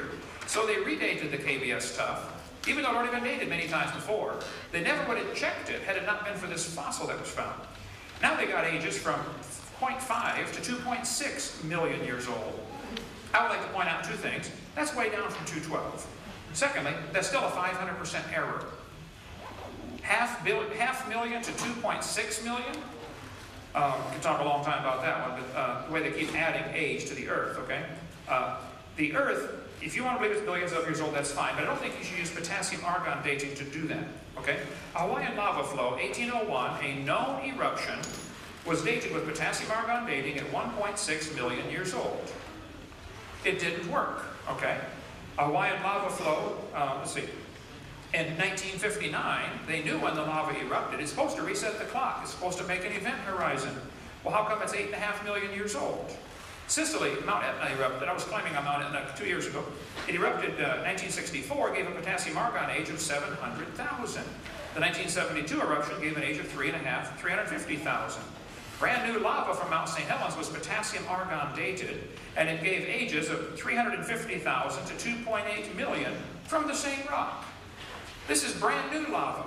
So if you want to believe there are event horizons, you can believe that, okay? But rocks of known age, when you date it with potassium-argon dating, it doesn't work, okay? If you date a rock of unknown age, it is assumed to work. This is silly. Now, the potassium-argon dating for the KBS stuff is just one example. Here's how it's done. If you find a fossil underneath a layer of ash, the two layers of ash are called event horizons. Check your geology book, they'll tell you about this. And so the age of the fossil is bracketed by the two event horizons. I'm telling you, it's not accurate. This is not science. Somebody wants to believe that, that's fine. But see, one good experiment's worth a pound of theory any day. Okay, you can have all the theories you want about potassium decaying to argon slowly and the clocks being reset when the volcano erupts and leaves a layer of ash or lava. I understand the theory. In practice, it doesn't work. So, I don't want to hear about it. Go ahead. Okay, you don't want to hear about it. Fine, well, I want to see some science. I can show you the scientific evidence says it doesn't work. When they test it, it doesn't work. Now, you can tell me all you want about it, but and I'll listen to you. But if you want me to pay to teach that potassium-argon dating works, I'm sorry, I object. It doesn't work. It's been proven over and over it doesn't work. Okay, I'm not familiar with the sources that you're getting these things, so I will... Okay, now let me ask you a question. Would the source matter? If it was an evolutionist, would you believe it? And if it was a creationist, you wouldn't believe it? If the evidence is true, if it proves it, then I would believe whatever the proof shows. Okay, here we go. Here's the source right at the bottom of the screen. Look it up for yourself. All right, I will. These are all right on my website, drdino.com. The same thing with carbon dating. You have similar problems. And I have all the sources listed. If you don't believe me, I'll show you here. 1949, when they first invented it, the lower leg of a mammoth dated 15,000 years old, but the skin was 21,000. Living mollusk shells dated 300 years old in 1963. Science Magazine, volume 141, check it out, okay? And the 12th Nobel Symposium, they said if a carbon date supports our theories, we put it in the main text. If it does not entirely contradict them, we put it in a footnote. If it's completely out of date, we just drop it. They pick the dates they want. Freshly killed seal, carbon dated 1,300 years old, Antarctic Journal, volume 6, September 71. Still not working, 71. U.S. Geological Survey paper, which I've got, people have said that's not correct. We can talk about that if you like. Okay? But they said baby mammoth was part of it was 40,000, another part's 26,000. Same animal, getting two different dates. Anthropological Journal of Canada, 1981. They said no matter how useful it is, the radiocarbon method is still not capable of giving accurate and reliable results. There are gross discrepancies. The chronology is uneven and relative, and the accepted dates are actually selected dates. This whole blessed thing is nothing but 13th century alchemy. It all depends upon which funny paper you read. And again, I think you're missing a much bigger point, okay? Even if the Earth were billions of years old, that doesn't help the evolution theory. All it does is hide it long ago and far away like a fairy tale. It doesn't, we don't see any evidence for it today. Dogs are still producing dogs, and that's all we've ever seen. And anything else is something you believe off in La La Land, okay? But it's not science. So the age of the Earth is only the first obstacle. I don't think it can be overcome, and it certainly can't be overcome with carbon dating or potassium argon dating. But that's just the first obstacle. And I'm not, again, asking for my view to be taught. I'm asking for lies to be taken out of the books. Now, nobody yet tonight has come forward and defended any of the lies I shared tonight and said, that's not a lie, it's true. Is somebody come forward and defend, is it true the embryo has gill slits? Is it true the whale has a vestigial pelvis? I want to see the evidence for that, okay? Go ahead. May I defend your attacks on vestigial organs and... Sure. Also, related to that, several times tonight you've cited as evidence against evolution that dogs do not produce non-dogs, and horses... Wait, one thing at a time. You want to talk about vestigial organs or dogs producing non-dogs? Well, I want to talk about both, but I guess... Okay, we'll start about both, but just one at a time. Okay, we'll start with dogs then. Okay. Do you believe dogs can produce a non-dog? Not through one generation, no. Okay. So do you believe it's something that would require millions of years, and therefore it's not observable, so it's something you believe, not something you can show me? It's not part of science. Do you see my point? If you don't see that point, I can't help you. Okay. But you're not seeing... I feel that you don't really... You're talking the assumptions of evolution, but I don't feel you even understand the assumptions of evolution. No, I very much do understand. I understand so see, that you have to believe it happened. You believe it could happen if you had millions of years. Okay, you just left science and went to religion. Go ahead. Okay, but you said that the dogs cannot produce non-dogs, but that is not what evolution says at all. Evolution says you take two populations of dogs and expose them to very different selective pressures, then eventually microevolutionary traits will build up, and eventually, but for the first couple of thousand years, they will be able to interbreed. Okay, so do you see how you right now are going from science to religion in the same sentence? Does anybody else see that? Am I the only one seeing this? Okay. You can believe that this could happen over millions of years, but that's no longer science. Science is what we can observe and test and study and demonstrate. I don't care what could happen over millions of years. What happens? We have 6,000 years of recorded human history with people telling us dogs produce dogs. What evidence do you have that would say that something other than that can happen? Don't tell me what might happen over millions of years. Where's the scientific evidence? Okay, put in another way. Do you believe that 1 apple plus 2 apples equals 3 apples? What does that have to do with dogs? I'm kidding. So you can imagine that, right? I want to stay on topic. Yeah, I believe 1 apple plus 1 apple equals 2 apples. I agree. Yeah. So do you believe that 1,000,000 apples plus 1 apple will equal 1,000,001 apples? Or 1,000,000 plus 2,000,000 apples will equal 2,000,000 apples? If you're going to give me every possible example, we're going to be here for a long time. Well, you've never sat down and added. Yeah, I taught math. I believe that. I understand. Okay. So, you don't need to have seen personally millions of years of evolution to have to believe it. Oh, no, you have a false analogy here. We have mathematical I've never seen 1,000,000 apples plus 1 apple equal 1,000,001, okay? But that is not the same as saying, I've never seen a dog produce a non-dog. That is absolutely totally different things. That's a logical fallacy, okay? How's that a logical fallacy? We were talking about millions of mutations and... Okay, well, I don't think I can help you on that one. If you don't see the problem with that, then I think we probably should go to a different topic. Okay. So, I guess I'm taking up a lot of time. One last... Two questions, and then get in line again if you want. Yeah, Skip, come on back. I want to see you. Huh? Go ahead. Do you have another question about vestigial structures? Okay, yeah, so my last one. Are you aware that humans are not perfectly adapted to walking on 2 feet? That is the reason why so many people experience lower back pain. Wait now. Let me see if I understand this. You're saying humans are not perfectly adapted to walking on 2 feet, and that's why we have lower back pain. And are you implying that is evidence we used to walk on 4s like an ape? Yes. Okay. Could it be there's our ancestors, we ourselves never did. Okay, there are an awful lot of people that do not experience lower back pain.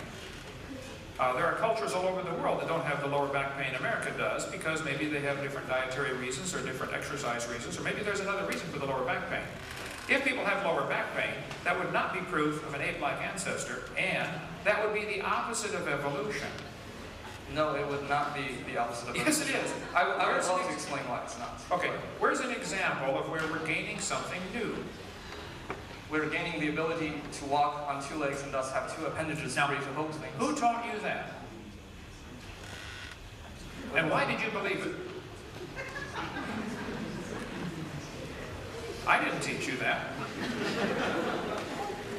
No. Come here more often. I gotta come here more often. That's just what I need. Okay. I'll come here as often as you can find somebody to debate me, brother. You can call me, I'll drop it. You cite the imperfection of evolution as evidence against it, where in actuality it's evidence for it. Okay, first I would say I don't think the human back is poorly designed for walking upright. I think it's designed just fine. Now, I walk around just fine. If you're having trouble, you can see a chiropractor or something. Now, but the example you're giving is a lousy example for evolution.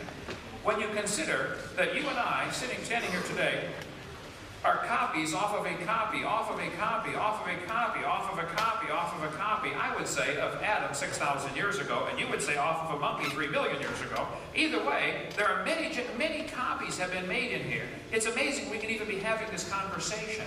The original DNA code must have been incredibly complex to survive all this long copying process. So if there are flaws in the human anatomy today, defects, okay, it's a result of thousands of years of genetic problems, of genetic load, of mutations that are degenerative, not helping. If there's a low back problem today, that's not helping, that's not evidence for the evolution theory. I don't know how you can't see that. Oh God, I could go on all night, but maybe I'll leave it to the next guy and take up Yeah, come on back and go on all you want, okay? Go ahead. My name is Philip Hong. I'm a bioengineering student third year here. Oh, slow down. You're Philip and you're what? Philip Hong, I'm a bioengineering student. A biology student? Bioengineering. So biology and engineering. Biology engineering student? Yes. Okay. I'm also third year. First of all, I'd like to say that it's really been a pleasure being here with you. You're a really good speaker, first of all. I think if I ever owned a business, I'd really like you to be one of my salesmen. I'll take it as a modified compliment, okay?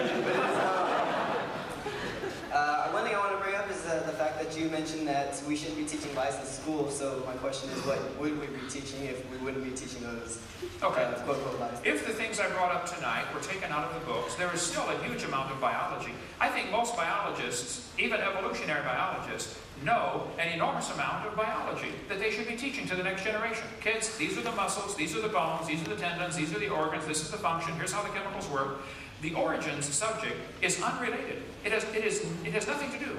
You could learn all the muscles, all the bones, all the insertion points. You could learn a huge amount of biology without ever touching the origin subject. I don't think in public schools they should be allowed to discuss origins at all because you're going to upset somebody no matter what you do. The majority of Americans do not believe in evolution. So why is the minority view being taught? And it's unrelated to biology. So if you took the lies out of the textbook, let's say if you took out 30 pages out of your book, okay? You still have a huge textbook and a lot of biology to learn. I am not against biology. I think the kids ought to know the names of the muscles. I taught biology and anatomy. I think the kids ought to learn those things. That's great. But origins and evolution has nothing to do with it. Why is this wasting class time when the kids ought to be learning? There isn't one doctor on planet Earth that cares about evolution when he's doing heart surgery on somebody. He needs to know his anatomy really well to do surgery. Evolution has nothing to do with anything practical in the medical field, except they might want to talk about bacterial resistance, and I pointed out it's a loss of information. So that would be a lousy example for evolution too. So if you want to do surgery on somebody, if you're going to be a surgeon, I would like you to really study biology, and I don't care what you know about evolution, it's unrelated. And many famous surgeons are Christians and creationists. The guy who invented the MRI is a creationist, okay? The guy who invented Gatorade, one of the world's experts on absorption of minerals into the body, is a creationist. So evolution has nothing to do with the subject of biology. It's unrelated. Well, this is a scary thought, though.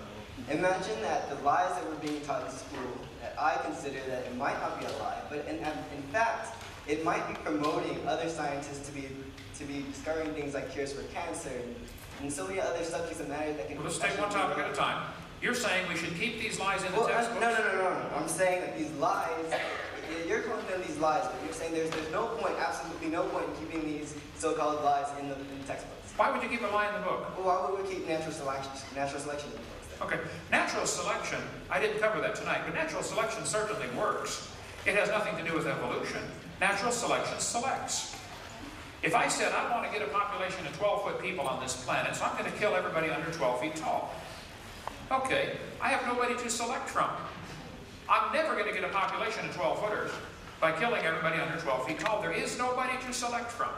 I probably could develop a population of 7-footers on planet Earth. If I killed everybody under 7 feet tall, within a few generations, I'd probably have a population of 7-footers. Because there are some 7-footers to select from. There aren't any 12-footers to select from. So natural selection is a selection process. It's not a creative force. And here's where the biologists absolutely go screwy in their thinking. They think natural selection is going to create something. Natural selection, this says, natural selection causes evolution. That's a lie. It selects. Creationists have no argument with natural selection. We thought of it first. It's a conservative process that removes defective organisms. Natural selection may have a stabilizing effect, but it does not promote speciation. It is not a creative force. Science Magazine, volume 217. Natural selection can only act on biological properties that already exist. It cannot create properties. It seems like every time someone has a question, you pull out a PowerPoint. When I don't have a PowerPoint to talk my point of view, and to be honest, I had it all four slides already, and my bladder's pretty weak, and I can't sit through another PowerPoint. Slow down. Okay. You are welcome to develop a PowerPoint presentation that supports evolution. And I'll come back. That would be fair. To give me a PowerPoint selection and PowerPoint presentation and all the reasons that I'm showing you right from people that you ought to respect. This parasitology book, they said, hey, it doesn't work, folks. Okay, that's true. This one here, this is Science Magazine. This is folks who believe in evolution. But they said natural selection will not promote speciation. It's not a creative force. These aren't creationist resources. Okay. Even if they were, though, it wouldn't matter. The fact is, if you believe natural selection is a creative force to create something new, then you don't understand how it works. This textbook says natural selection can lead to evolution. That is simply a lie. Natural selection will keep the species strong. Here's how it works. If you worked in a factory that produced cars, and your job was to select the good ones to go through and select the bad ones and reject them, quality control. How long would it take your selection process to change the car to an airplane? Really fast. It won't happen. See, the design engineers change it to an airplane, okay? The problem is, all the species seem to have a natural tendency to produce the same type of offspring. If there's varieties that are too far off, too far bizarre, and too strange, some mutation happens, they're likely to be selected against. Natural selection, something's going to kill them, okay? If they can't run as fast or can't fly as fast or whatever, they're going to have some predator wipe them out. Okay, I agree. That's sad and tragic, but it happens. But natural selection is simply a stabilizing force. It's not a creative force. So, I agree with natural selection, but it doesn't help your theory at all. Well, my theory is basically that you're saying that lies shouldn't be in books, and I'm considering these lies as being observations that are written in books, and that everyone has the right to not read these textbooks if they don't want to. Well, wait, no, slow down. No, one time. You're saying there are lies in the books, and everyone has a right to not read those books if they don't want to. Does everyone have the right to not pay for those books if they don't want to? Yeah, I think so. You think so? I think so. Good. Yeah, you're on my side then. Thank you, sir. That's all I want. Don't teach lies in the books. But we're not teaching lies in books. We're teaching observations in books. They're not Observations lead to creativity. Creativity leads to new science, and new sciences lead to truth. And the fact is, even if you say that that all these lies are in the books, right? These lies that we can't teach our kids. What are we supposed to substitute it for? Creational? No. But you're not saying it. You're right. What you're exactly going to say One right thing now at a time. is Slow not, down. Look, you the guys. burden of proof. Wait, the burden of proof is not on creationism. It's on us. But if we took the lies out of the textbooks, there would still be a lot of good biology There in would them. be a whole shitload of good biology. Okay. I'm sorry. I'm not against biology. I'm against teaching lies. It's not true that the embryo has gill slits. That was proven wrong 128 years ago. So what Why? are you going to Hey, by the way, replace with Paul, those lies? Paul, You're saying replace it with the rest of the things? No. I would have to find a replacement for it. It's a lie, take it out. It shortens the book by 3 pages. Okay. Here's the textbook used at this university. I have that. Am I right? I really like it. On page 1018. Well, that's actually a different example. That's not the embryology one. No. Excuse me. The embryology? Okay, yeah. I looked that up if you want. Yeah, see if they find the embryology one. I just saw that without my glasses on. Because they have that section of the embryo circle. Yeah. Just check the index, see if they have embryology. So, it is your argument, we can't take a lie out of the book until I find a replacement? If you're going to attack textbooks, you should be attacking media. You should be attacking legal law. Wait. I'm not paying for the media. I'm not paying for the media. I'm paying for this crazy idea. Your kids watch the media, they listen to lies, and they go out and spend their money because of the media. Okay, I'm not paying for the media. Okay, directly you're not paying for the media. If the media ever Did you buy PowerPoint? Did you purchase PowerPoint? Well, listen now, if the media ever becomes tax funded, then we'll have the same argument. You mean if you're not paying out of your own pocket for your own purpose? You mean you're paying it? I don't take the newspaper. I don't want to pay for the propaganda, so I don't take it. Okay, somebody else wants to. This entire presentation that you provided was based on economics. You're missing the whole point. If we took the 20 lies out of the textbooks, that doesn't hurt anybody. It actually improves the teaching of biology. Are you sure? Take lies out of the books. Let me ask you this. Take observations out of the books and what happens. Everyone knows everything about skeleton muscles and your digestive system. I can read that over and over and over again, but that's not gonna make me want to be more intuitive and be more creative. And if I read something about vestigial organs and I'll be actually curious about it, because there isn't enough facts on vestigial organs. Because there are not enough facts doesn't mean it is a lie. Wait. So I'm gonna go ahead and study more about vestigial organs because the fact is I'm a scientist and I'm interested. But if you take out these so-called lies, you're limiting people. You're limiting education. That's basically what you're doing. Okay. You listen to what you said. If we take lies out of the textbooks, we're limiting education. Okay. Now you need help, okay? And I'm here to help you. And the help that I'm going to get is going to be going through that door and going to the restroom. That's what's going to happen. Now, you can walk from the scene. Don't knock my projector off of there. Taking lies out of the textbooks is common sense. If you had a book, if you were teaching math and found a book that said 2 + 2 is 5, would you want that to be corrected? Of course. Is taking that out of the textbook, stopping education? No, it's helping education. I want you to teach evolution if you use facts to back it up. I just don't want you to use lies to back it up, that's all. Go ahead. I would like to refer to fossils. I'm Timothy Underwood. I am a history major, and I am not a scientist. My knowledge of the question of evolution extends very little beyond general popularizations that you will find within the field. I would like to add, you argue that all of the evidence for evolution that is put forth are lies. No. I did not say all of the evidence for evolution is lies, okay? And the things I pointed out are lies. Those ought to be removed. Okay. All of the evidence that I'm aware of that is typically used to support the evolution theory has been proven wrong. Take it out of the books. Now, if that leaves you with no evidence, I'm sorry. Get a new theory. That's one thing. Did you find gill slits in here? No, I found 2 other things. Okay, if gill slits is not in there, this is wonderful. That's a success. Berkeley is not teaching one of the 25 lies in the textbooks. Yay! Insects being resistant to insecticide. 37 of this book here, 6th edition, and it says under the title of examples of provide evidence. Examples of natural selection provide evidence of evolution. So on page 437, if you go 2 pages over 439, wait, don't lose it. Okay, then we find the homology. That's on 439. Okay, so they're saying similar structures in the forelimbs is evidence for evolution. Okay, they're welcome to believe that. But similar structures in forelimbs might be evidence of a common designer. The Honda and the Toyota both have 4 wheels. That doesn't prove they came from a skateboard. It's a good design that works. So this is an example of propaganda, not science. This is right on topic here. If you're going to say majority opinion is how we're supposed to decide right from wrong. No, I'm going to say that the opinion of the geneticists is how we should decide whether they come from different chromosomes or not. Okay, the As opinion I recall, in of those which texts, geneticist? which I have read, written by geneticists, If say a geneticist- Richard Dawkins, Or Richard Dawkins, yeah, he wouldn't debate me either. If a geneticist is a creationist, if I can find a geneticist that has a PhD in genetics who doesn't believe in evolution, and they say, hey, Hogan's right, this is not evidence for evolution, it might be evidence for a designer, would a creationist's opinion matter? Even if he had 10 PhDs, or is he automatically disqualified just because he's a creationist? You tell me.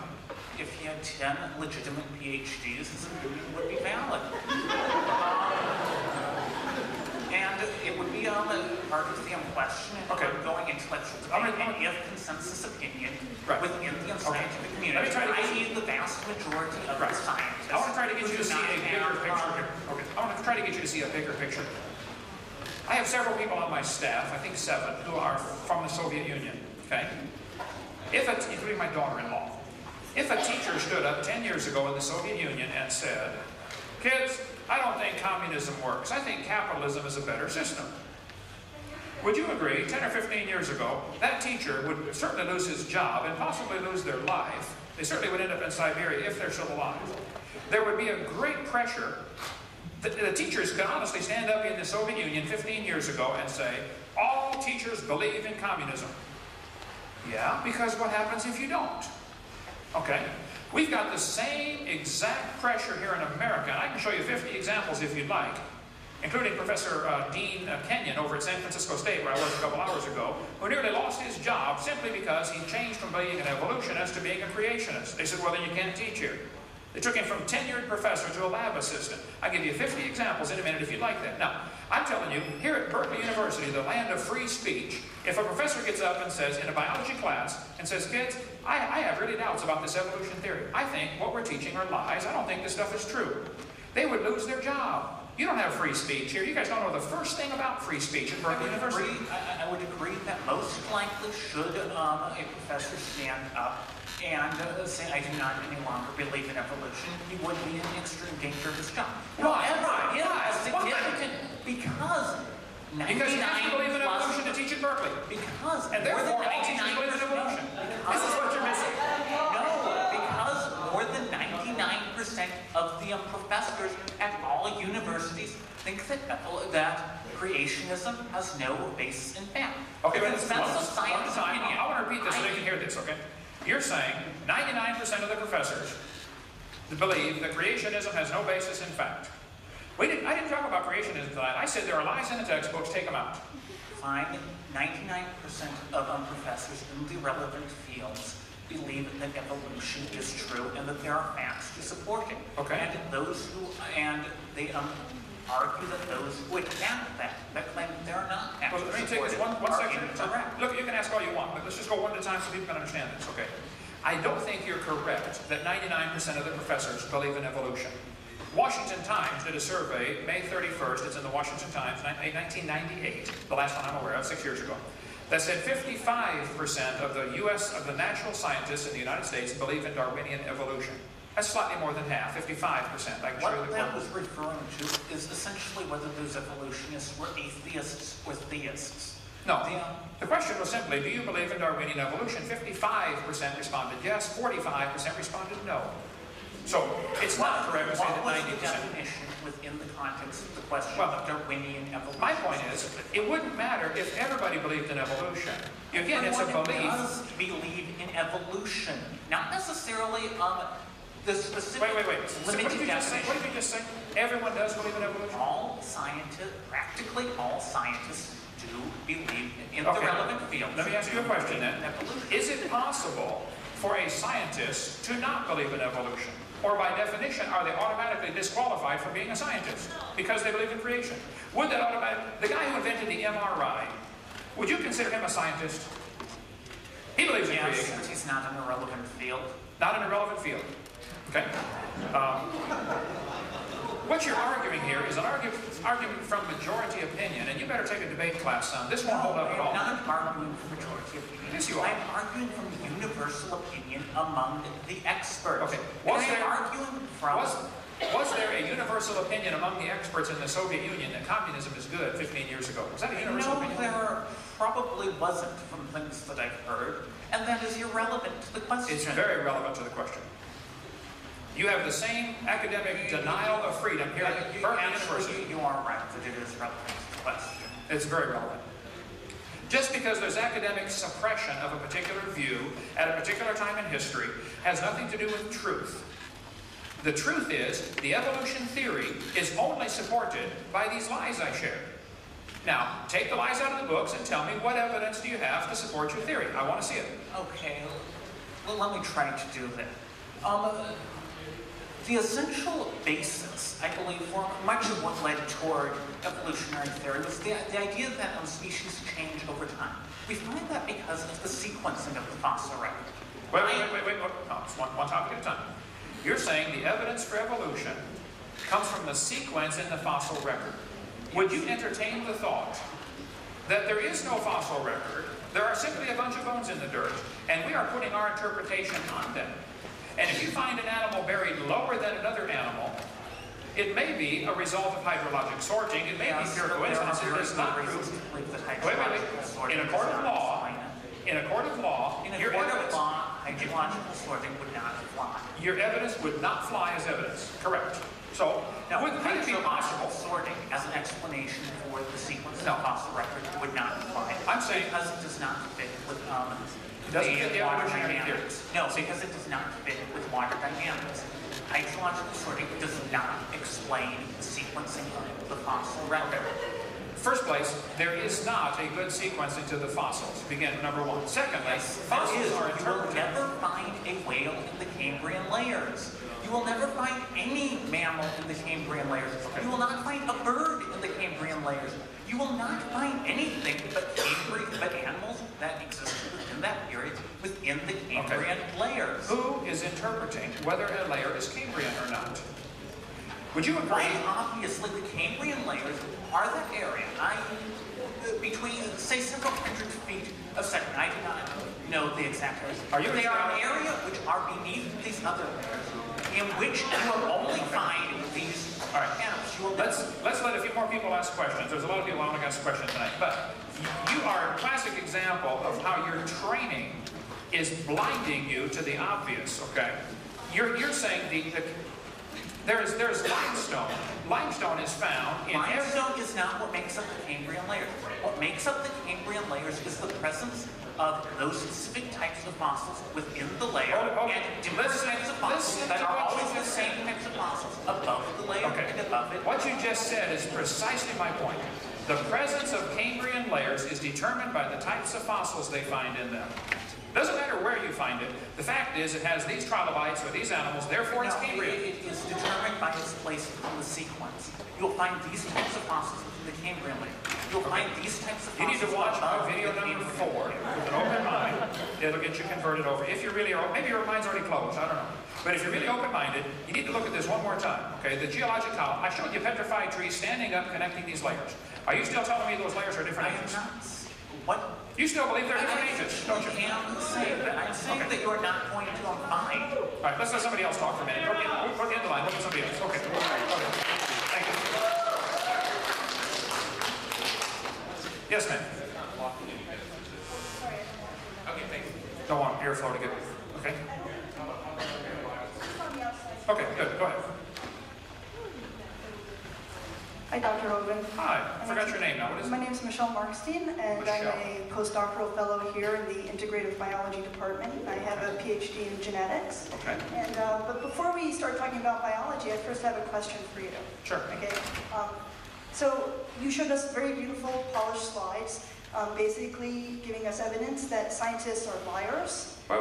No, you don't misconstrue my position. Did you not give us evidence that scientists are Don't liars? misconstrue my position. And say that several times? I said, this is a lie. This should not be taught in the textbooks. Yes, Now, if you are teaching this Right. as part of your evidence, Right. then you are a liar. Okay, so if you are not teaching that, then you're fine. scientists who are pushing this theory are in essence liars. Not scientists who are pushing evolution are liars. Scientists who are teaching these lies are liars. Okay, but Let's get it straight. Okay. Just because so somebody that believes Berkeley professors who are teaching this are liars. Berkeley are professors who are teaching. evolution. No, there you go again. You're misunderstanding. Okay. I did not say. Your slides were beautiful. I missed the point. Let's just get a vote on this here. Okay. I did not say a professor who teaches evolution is a liar. A professor who teaches the gill slits on the embryo exist is a liar. I will say that. A professor who teaches the whale has a vestigial pelvis is either ignorant or a liar. Right. How many heard me say that tonight? A whole bunch of times. Okay. Yes, me so you, too. Okay, you heard something. I believe No, that scientists you're are trying. liars or pushing a theory that even a 5-year-old could see as wrong. Is that not what your point was throughout tonight's talk? My point was that a 5-year-old can tell you a dog and a wolf are the same kind of animal. And a dog and a banana are not. Okay. Now, do you believe dogs are related to bananas? Ultimately, yes. Ultimately, yes. Okay.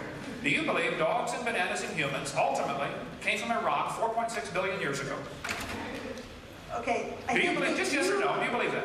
Okay, I don't think it's correct to say yes or no. I want to point out to people here who are not familiar with his type of argument, okay? I'll show you right from your textbook. No. Let's not go to the textbook. Let's just have a talk, you and me. Why don't you- Come on, be brave. I challenge you.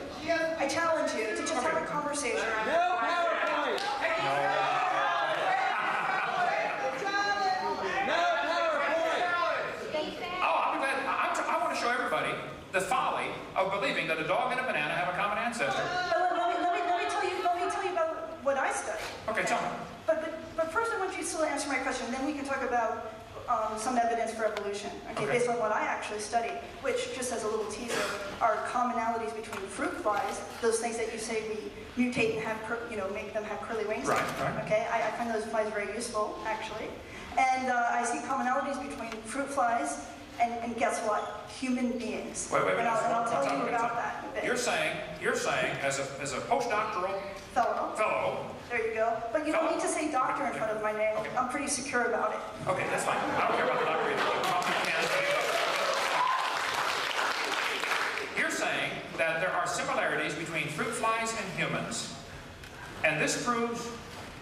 No, I'm not saying it proves Okay, evolution evidence at all. it's But evidence there's a misconception. So I am not an evolutionary biologist. I am not qualified to debate you on most of the issues you put up there. One thing that you guys may not know, okay, is that evolutionary biology is basically the fabric of biological sciences. So many of us, while we're not studying, we're not experts in geology or asking ourselves how animals evolved, we use the relatedness between animals to make discoveries. And in my case, for example, I study something called innate immunity.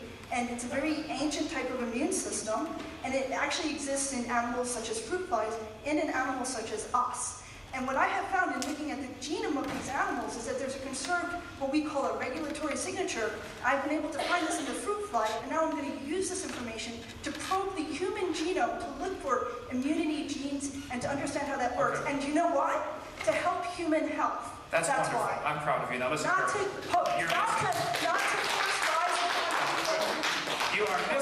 You are missing the entire point. If there are similarities between humans and fruit flies, yes, that might prove the same guy designed them. Yeah, exactly. Thank you. I agree with you. So I want to now point out that one of the flyers we have discusses one such scientist. He was one of the heads of the Human Genome Project. You may know of him. His name is Dr. Francis Collins. I've never met him. I've heard of him. Okay, so Dr. Collins was the head of the Genome Project. He's both an MD and a PhD. And Dr. Collins is also a Christian. Okay? So actually, there are many scientists who are Christians and also embrace evolution. What Dr. Collins says is that if God decided to use the mechanism of evolution to create human beings, you look nervous. to say that was a bad thing to do it. Calm down. It's okay. You know why I'm nervous? Because I don't have the rhetorical skills that you do. No, I am winning this argument because I'm right. No, I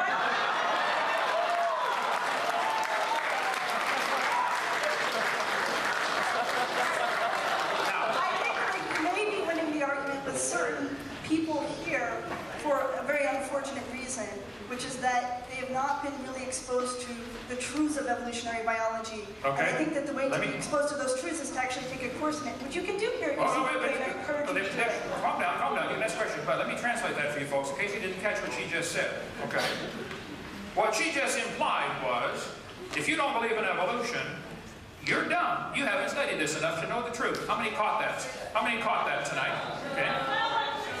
Repeat your last statement then. Listen carefully. Repeat your last statement. Okay, You said, you have it on your tape? you got it on tape. You said, I'm winning the argument with some people here tonight. You did, that's right. I'm winning the argument with some people here tonight because they have had the unfortunate position I or think something. it was unfair to say you were winning the argument here tonight, and actually you said you were winning the argument with me. So I'd like to ask, who thinks that I'm winning the argument? What? Okay. Now, who thinks she is losing the argument? It's irrelevant. I'm not here. Thank you very much for your time. Thank you, ma'am. But you chill.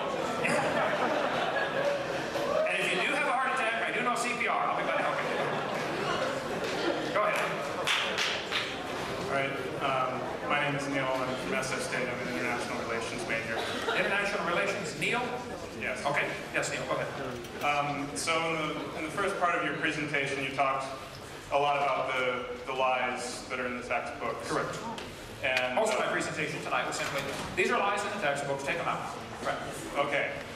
And so you're constraining the argument mostly to talking about those lies and Well, whether they should since be out of the text. I am paying for these lies to be taught, and I Right. think most people resent lies being taught at taxpayer expense. That's the whole point tonight.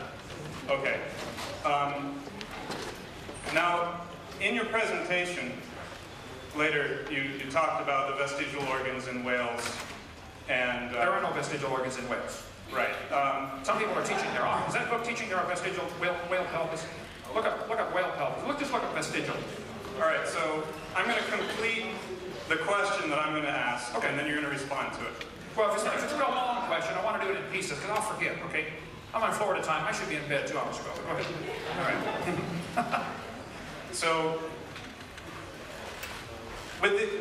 after you said that, besides if they lost their legs, that's the opposite of evolution. If the whale has a vestigial pelvis, and that is supposed to be evidence of it losing legs, that is not an helpful example for evolution. That would still be counterproductive. Right. Now, so you're defining evolution then as what? Well, the evolutionist would say, we started from a single-celled organism, which has no legs, and slowly developed legs. Somewhere along the line, legs had to develop. Right, but evolution is the process of moving from less adapted organisms to more adapted organisms. Is that your definition of evolution? That is the definition of evolution. Okay, moving from less adapted to more adapted. Organisms, yes. Organisms, okay, that's your definition. Go ahead. Right. So, a whale that would be on land and becomes an aquatic mammal and then loses its legs, would you say that's a more adapted or less adapted animal to the aquatic environment? A whale that moves on land or moves off land and loses its legs, I would say... I'm saying an organism, okay. An organism. All right. Okay. So let's say sea lions right now. Sea lions, we're back. Okay. Well, what happened to the whales? This is irrelevant. I'm using an example here of an organism that moves into the water. An organism moves into the water, like a sea lion. Right. And loses its legs and gains in replacement for flippers. Okay. An organism, I would say that an example of an organism that moves into the water and loses its legs and replaces them with flippers is an example of a fairy tale, not an example of something we observe. You can believe that if you want, but there's no evidence. All right, but that's not the question that I'm addressing. Okay. Because you're saying if that happened, that's the opposite of evolution. Yeah. And evolution having an opposite is a profound misunderstanding of the evolutionary theory. And you put it in your PowerPoint presentation, and it's a lie. No, listen. The example I gave was, the textbook says the whale has a vestigial pelvis, and the definition of vestigial is it doesn't need it anymore. Right. But then you said, besides, If they lost their legs, that is the opposite of evolution. That's correct. That is Now, losing something. either you are ignorant of evolutionary theory, or you're telling a lie.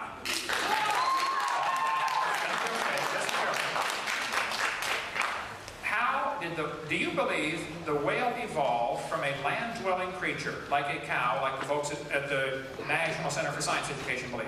Yes, I do. I mean, you can. I showed you their brochure from Bossy to Blowhole. That's a cow to a whale, okay? I'm not saying that I particularly believe that it's a cow, but I believe that it You believe it was a land-dwelling animal that Yes. turned into a whale, okay.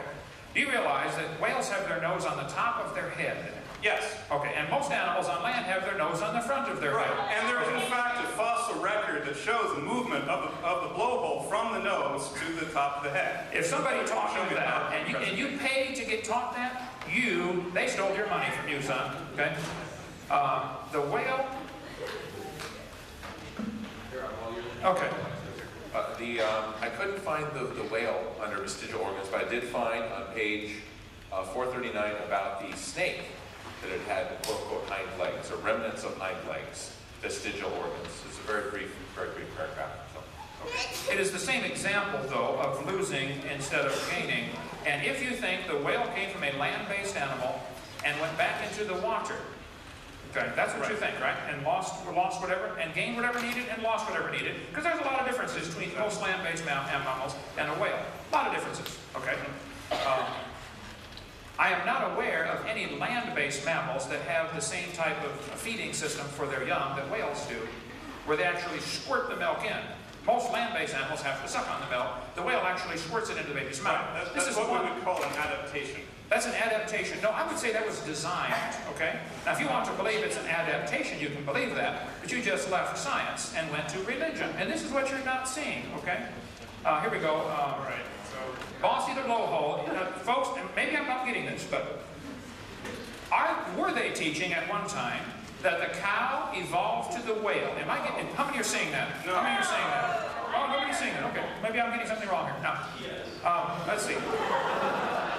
Hey, I'm willing to correct. Honestly, I really am. Okay, if I'm wrong, let's see. Whale's pelvis. You're saying there is fossil evidence of the blowhole moving from the front of the head to the top of the head. From the nose, yeah. From the nose? Do you think there is fossil evidence for a whale? Are you referring to Ambulocetus? I don't know specific names on international relations. I think you have been crippled by your education, and it's a shame you had to pay for that. It's worse that I had to help pay for that. Now, if you want to believe that, that's perfectly fine, okay? But that's not science, son. You've been sold a religion. I've seen a line of fossils. You have seen a line of fossils? Where they have the nose closer to the front and moving towards the top of the head of skulls of whales. You have seen this a line of PowerPoint presentation refute that. Well, yes, was it fossils or was it drawings? No, they were fossils. It was a video program. They showed the skulls on the table. Oh, a video program. Now, I can show you, I've got a video clip here showing a tricycle turning into a tiger. It's amazing what you can do with these different video programs. You know? What does this have to do with... That's my point. What is your fossils? What is your... I'm saying there's a fossil... I'm saying... Well, first of all, my main point is that you have a misunderstanding of what evolution is if you think that you can have the opposite of it. Now, I don't want to lose that point. Okay. Because we got to keep... I understand your point. So you're saying the fact that it's losing its legs and turning into a whale is not really... That's still an example for evolution. Yeah. Okay, go ahead. You can't go backwards. You can't go backwards? You can't go backwards, because there's no backwards. There's go backwards for evolution. Right. Okay. There's no forward. There's no forward, there's no backward. Just everything stays the same. It's change. You're a creationist, man. Everything stays the same. I say things change towards more adapted from less adapted. Okay, now, if you want to believe that, that's fine. But I pointed out, no fossils would count as evidence in a court of law.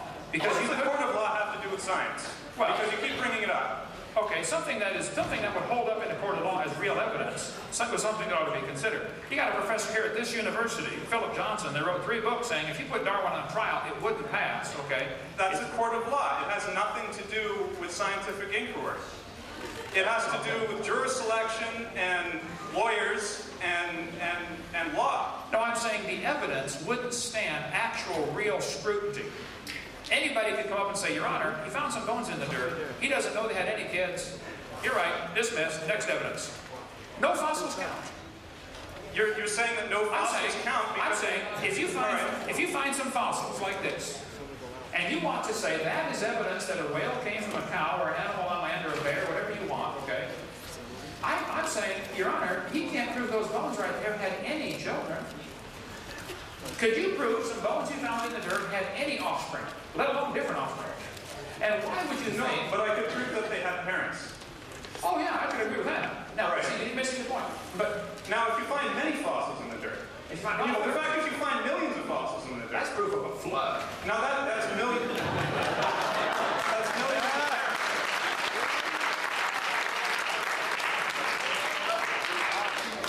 Let me just announce that in about 15 minutes, we're going to have to start clearing out. So we're going to have, please no one else get in line for questions, but we're going to have to make it quicker. I know that not all the questions are being answered, and I know that there still seems to be some disagreement in the room. I've sensed that. All right, so let's get back to the original point.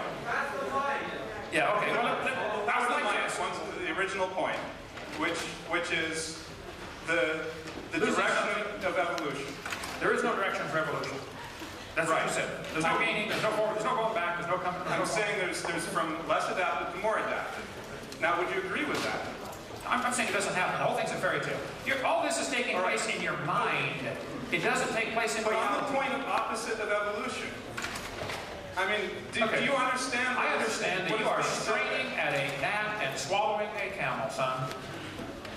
You want to have people come up here and refute you, correct? Yeah, so far I'd like to see. All right, so I'm refuting this one point. This one point that the whale losing its legs is still an example for evolution. Okay, if you believe that, that's fine. I disagree, but go ahead.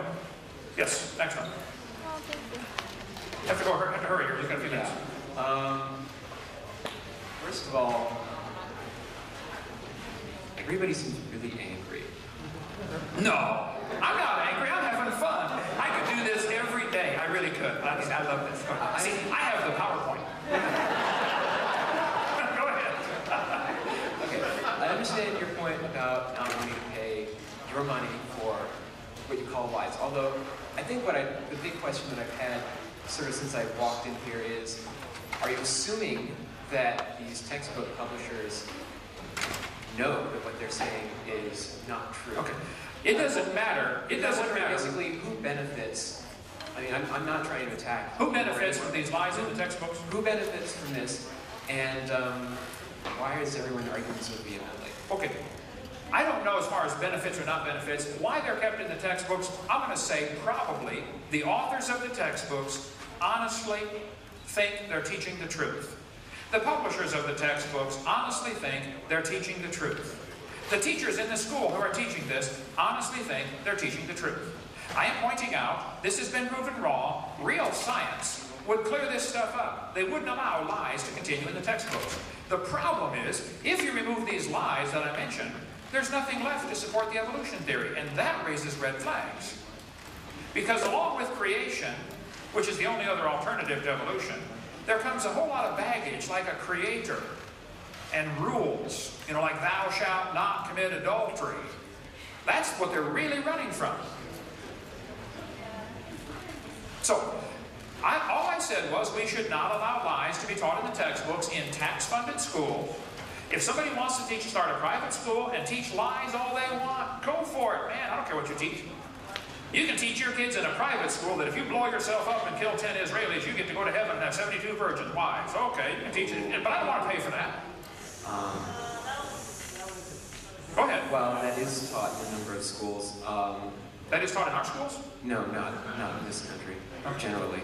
I guess then the biggest question that's brought up after that is, if all of those lies, or at least untruths. Okay. If these untruths were taken out of the book? So all of these untruths were taken out of the books from what you know, and I guess for many of the people who have questions and might know more about this subject than me, if all of these untruths that you brought up were taken out, would there then be any basis for believing that there was an original idea of this descent from original creatures to base like evolutionary molecular biology on. Or even better, if you took all those things out, what would you have? You would have a good textbook with lots of biological science. There's a lot of good biology that ought to be taught. Evolution's unrelated to the subject. Okay? I'm in favor of biology. I taught it 15 years. I like biology. Go ahead. Hi, my name is Tom, and I study neurobiology here, but I don't think that's relevant to this subject. Okay. I'm a Christian. I believe in Christ. I also believe in evolution. We can fix that. Hang in there, Tom. We can fix that. I mean, obviously that's my belief, but that's your what? That's my belief. Your what? Belief. Belief? Yes. Good. Thank you, Tom. Thank you. Go ahead. I don't disagree that evolution can be a theory and can be a religion. I'm not going to argue that technically. But just pointing that out. Go ahead, Tom. Right, I know. Okay. And I respect the fact that you pointed out the embryology is false. You know, I didn't know that before this lecture, so I benefited from this lecture. So. Well, hey, yeah. Yeah, I know. I like that. Could you go back to the slide where you pointed out the horses? The horse evolution? Yeah, or variation in species, I guess. Variations? Oh, okay. Because I have on like kind. The slide on kind. Variations happen, but they have limits. Let's see. I mentioned about there's a variety of horses. Right. This one? Right. So, are you saying that those are the same kind? I think a 5-year-old could tell you a zebra and a horse are the same kind of animal. They're still interfertile. Zebras and horses can still breed. Okay. So, not the same kind, not the same species. Right. So, suppose I put a human being at where the cabela is, and a chimpanzee where the burro is, and then if I put a gorilla where the zebra is, would you say kids, 5-year-old kids would say they're very similar, they're the same kind? Well, there may be some 5-year-olds who would believe that. Right. But that can happen, right? Well, are they interfertile? No, I don't think they are. Then they're not the same kind. These two are interfertile. They're the same kind. Okay, so what about a horse and a donkey? Wait, I showed you quite a few examples where the horses, zebras, and asses can all be crossbred. There's a website dealing with that. Right, but their offsprings are not fertile. Doesn't matter. They can produce an offspring. Okay. Okay. The human and ape cannot even produce the first generation, let alone a sterile generation. Okay, but you're saying what? Now, maybe somebody here has tried it. I don't know. I wouldn't surprise me. But go ahead. Oh, come on now. Don't go there. Don't go there. Come on now. Okay. What I'm saying is, I mean, the way you place different animals, different species, in a category that show that they're the same kind, the same can be done for hominids, for primates. Well, first of all, the differences between apes and humans, I think, are pretty profound. There are millions of differences. Like 98%, like 2% of DNA differences? Well, it's actually 5% difference. Okay, 5% differences. Okay. Would you say two things that are 95% in common are very similar? I'd say they have the same designer. Yeah, the same guy. Same no, not ancestors. No, it wouldn't prove the same ancestor. It could prove a lot of things. Actually, the similarity between a Honda Prelude and a Honda Accord are pretty striking. Yes, they're from the same maker, Honda. You got the point. You got the point. I do get the point. I believe in Christ. I believe He created certain things, but you believe it's possible that you believe it's possible that humans and apes have similarities because they simply have a common designer. Is that a possibility? That they're not even related, they're just the same guy designed them all. That can be a possibility, yes. Okay, is that something that ought to be taught in the schools, maybe? If it's a theory. Oh, no, it involves creation. No, it can't be. It should be taught if it's labeled as a theory.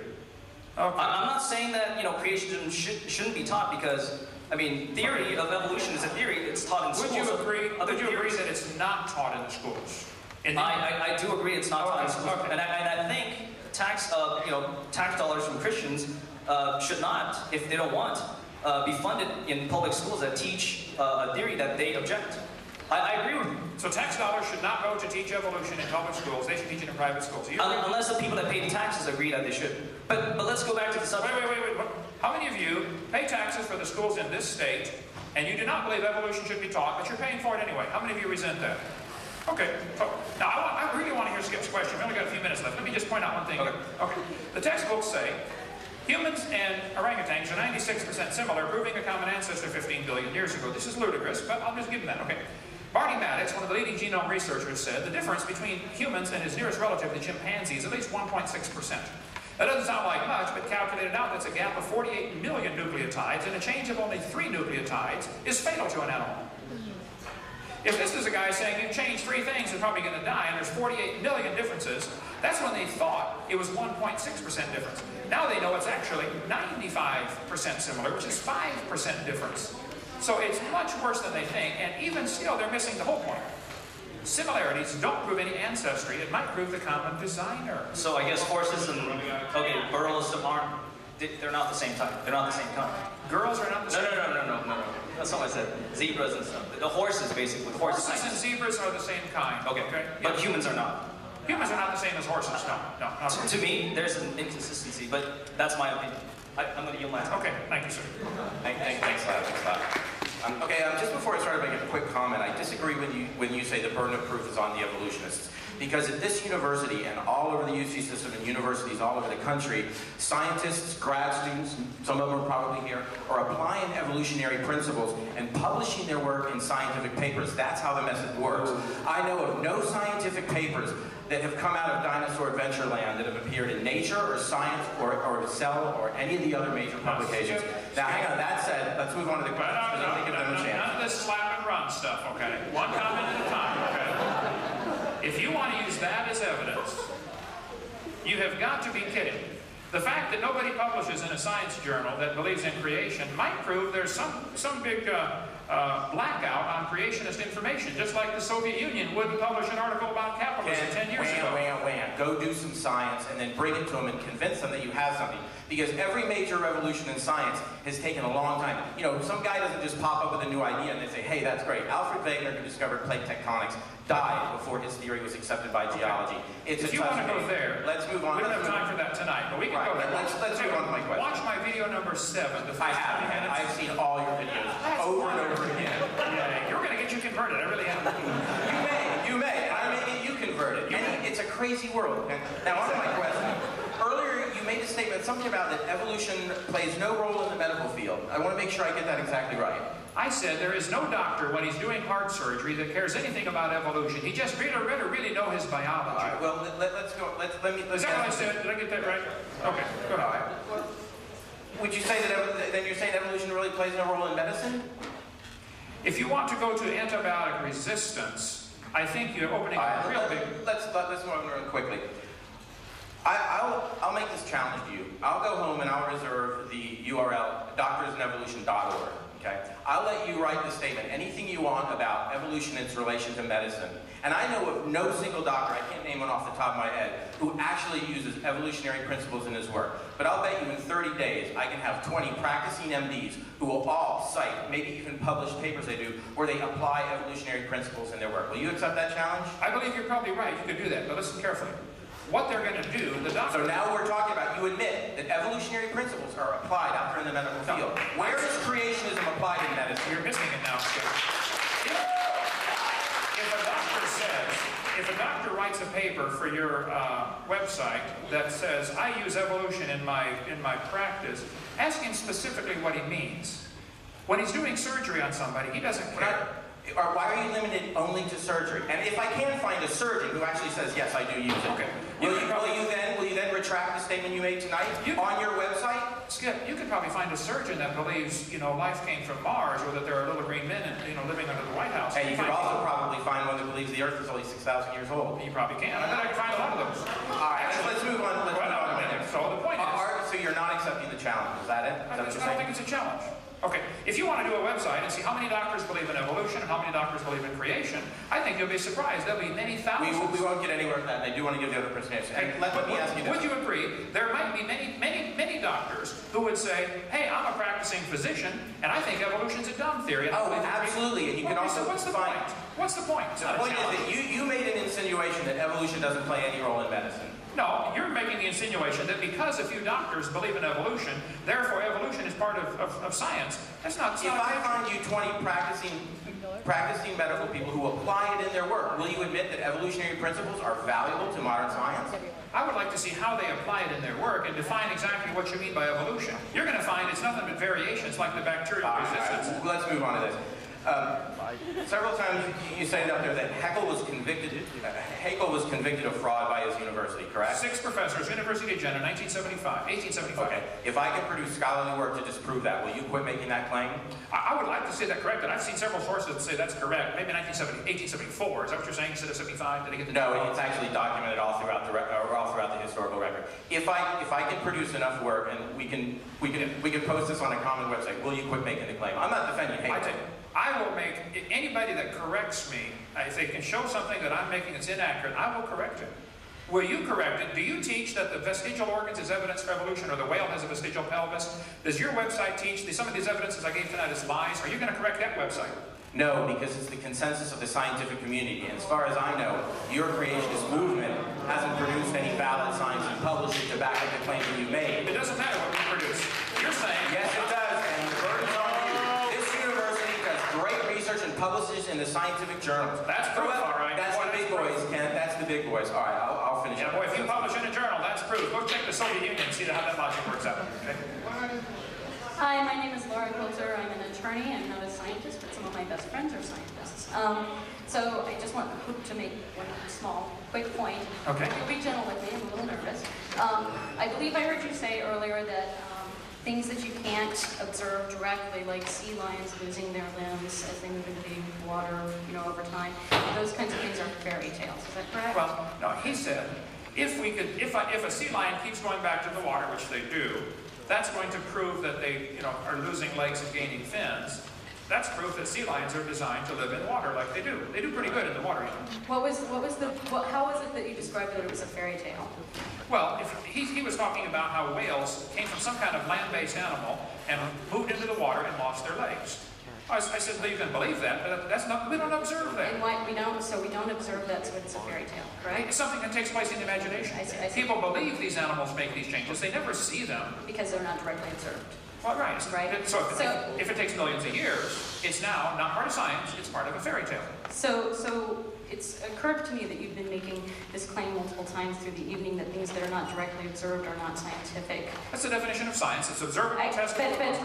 But science actually consists of a lot of things that are not directly observed, that are indirectly observed and are inferential. So I'm just going to leave that at that, but I would actually like to say that you're actually being inconsistent, because earlier you said that the Genesis story was a good story and that the Bible was a good story, and I don't think that you are 6,000 years old, so I don't think that you have directly observed. Well, I'm a very new lawyer. I'm not asking for the Genesis account to be taught. No, but I would like you to distinguish it from a fairy tale, because you've said that things that are not directly observable are not science and are therefore fairy tales. And I would like you to distinguish the Genesis account of creation from a fairy tale. The difference we have with the Genesis account is we have an eyewitness observing.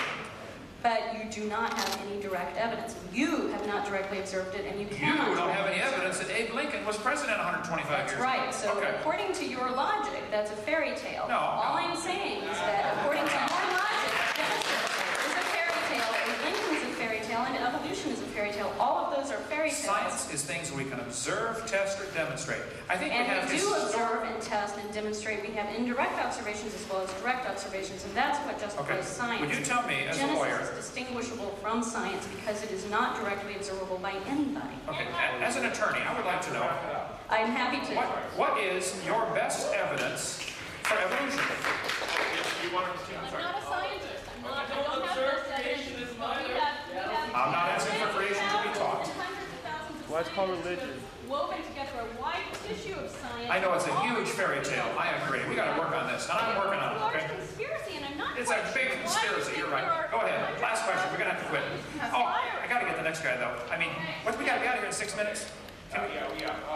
Well, there's enough of us we can hold the janitors out. Okay. Hurry. Go ahead. I'm Sarah, and so I just want to ask a question. Like you like to back it up, and I'm getting that your main concern, because I don't consider you necessarily a scientist or a theologian. You're an educator.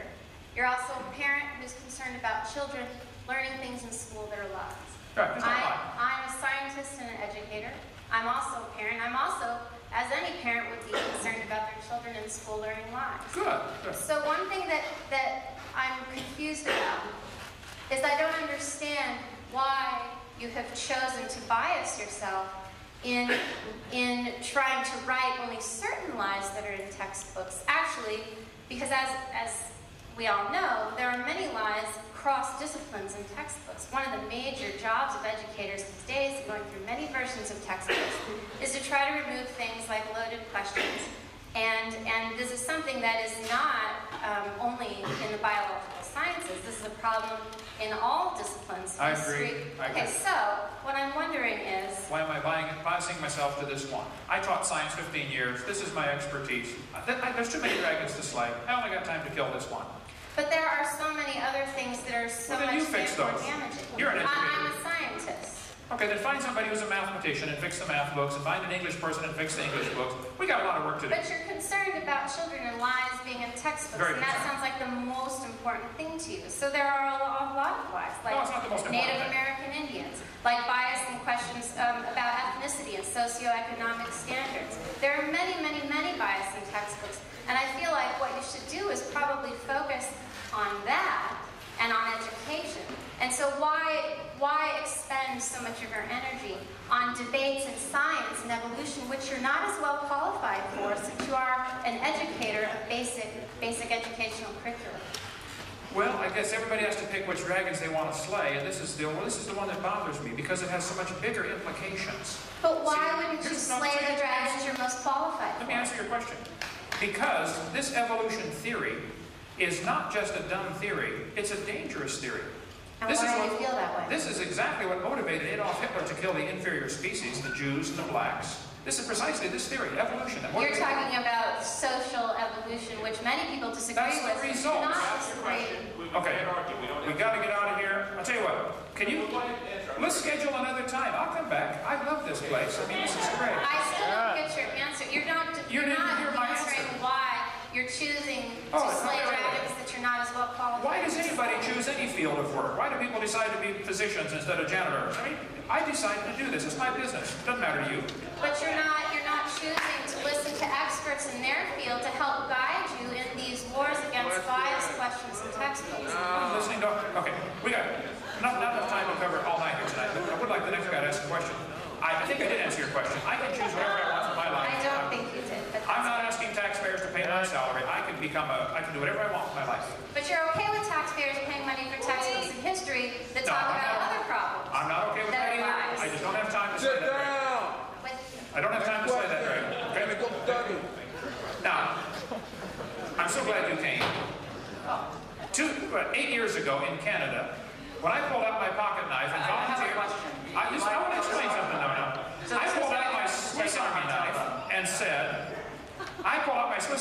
said, if you think the tailbone is vestigial... Are you getting this on video, guys? You're getting this on video.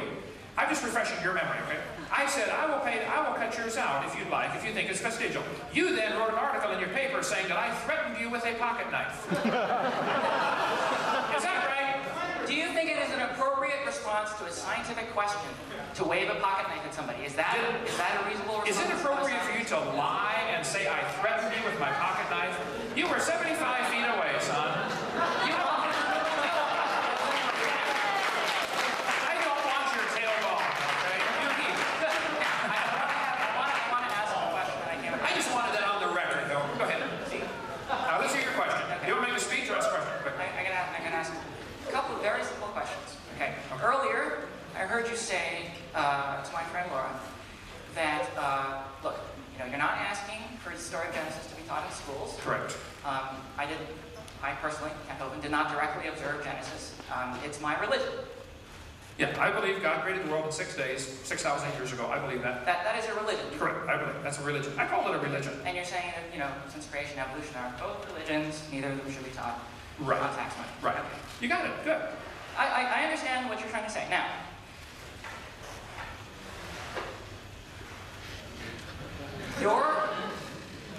your lectures and your ministry is not tax funded. Is not tax funded. It teaches the literal story of Genesis. Oh, yeah. Right? You believe that the earth was created 6,000 years ago by God, exactly as it was in the first chapter of Genesis. Correct. I believe that story. Absolutely correct. Go ahead. Right. You got it. Okay. I want everybody to pay really close attention. Okay, this guy just said Genesis is his religion, right. And that is what he teaches in his ministry. Okay, now I'm going to ask a really simple question. Pay attention. Okay. What is the name of your ministry? Creation, science, evangelism. What is the word science doing in that name? Could you remove it, please? No. Science. Here's the thing. Science They are both religions, right? You said that yourself. Neither should be taught in schools because they're both religions. Well, then why are we teaching evolution in a biology class? Get back to my question. My question is, why are you misusing the name science in the name of your ministry? If you were honest, you would simply say, look, I believe in God. I am not afraid to stand up for what I believe in. I don't have to misname it science. I can just call it biblical creation. Now, let me answer the question, okay? First place, I'm not using any tax funds. I can name it whatever I feel like, whether you like it or not. Secondly, science deals with knowledge gained by observations, testing, and experimentation. All of the experimentation tells us dogs produce dogs. So there must have been originally a created kind, because we never see a dog come from a non-dog. So the scientific evidence is strongly in favor of creation. That's why I call it creation, science, evangelism. Now, if it bothers you, tough.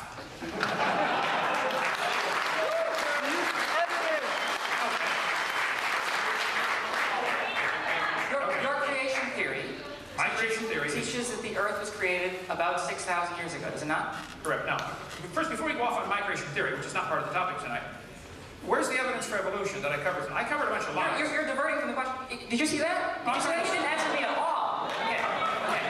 Now, I'm trying to now, I want you to clarify that your theory teaches that the earth was created 6,000 years ago, or about 6,000 years ago. Right. And you are diverting the question because I gave evidence against evolution, and you don't want to talk about that. You're trying to divert it over to creation. It doesn't matter what creation believes. I want you to use the word science correctly. Now, I am. Now, tell me about an experiment in which you measured, or someone measured, the age of the Earth, and their data told them that the Earth was 6,000 years old. I think there's a lot of experimental evidence that shows us it cannot be billions of years old. No, give me evidence for your date. You are claiming in your scientific creation theory, right, he calls it scientific, that the Earth is 6,000 years old. There's a number there. Now, I want verification for that number. Okay. I have an eyewitness who wrote it down in a book called Genesis and told us this is how it happened. He told us very clearly Adam was the first man. We have eyewitness accounts about Abe Lincoln. We're relying on those accounts from 160 years ago about Abe Lincoln. I'm relying on an eyewitness account that says there was no death till Adam sinned. Adam was 130 when Seth was born. Genesis chapter 5, verse 9, I believe. You can go through the Bible and add up the dates. I have an eyewitness. What do you have?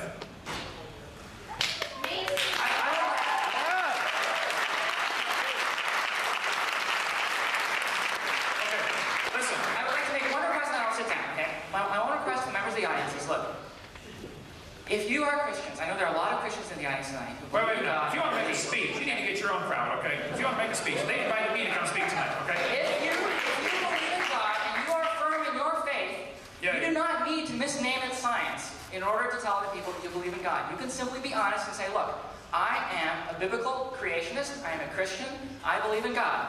There's no need for you to misuse science for this reason, okay? And once he presents a measurement, okay, by experiment of a 6,000-year-old Earth, I will be happy to let him name it science. But until then, creation science is a lie. Okay, folks, we are over time. They're going to shoot us if we don't get out of here. Paul, you're in charge. You take another one, or we? Last one. Okay. I'm willing to say all night. Good night. Very quickly, my name is Brad. Hi, Brad.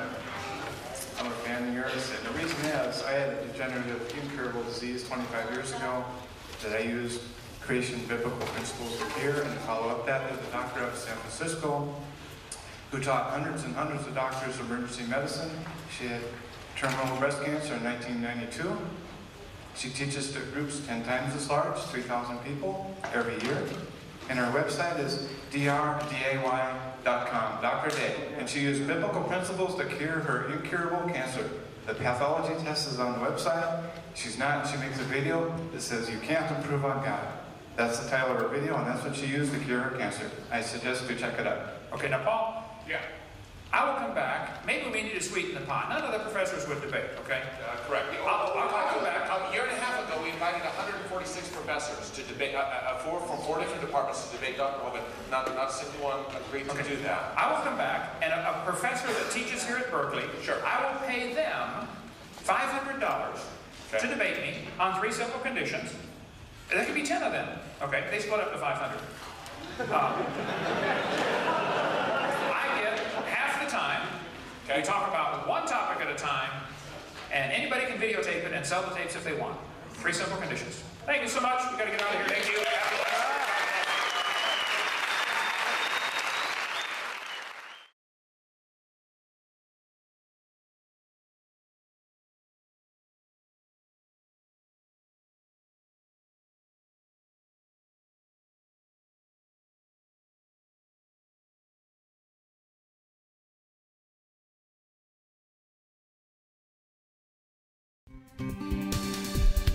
Do you want to know more about how to combat the godless theory of evolution? Creation Science Evangelism offers 4 great tools that help strengthen the faith of believers and win the lost to Christ. After 15 years of teaching high school science, Dr. Hovind began Creation Science Evangelism in 1989. We are a ministry that is dedicated to providing tools which will help you combat the evolution philosophy that is destroying the faith of millions every year. The first tool Creation Science offers is their powerful, life-changing video series. Over the last 12 years, well over 1 million videotapes of Dr. Hovind's seminar have circled the globe. They are reaping a harvest of souls for the kingdom of Christ, as well as helping restore the faith of many thousands confused by the evolution propaganda to which they've been subjected. These videos are available in English, Russian, French, Spanish, Japanese, and sign language.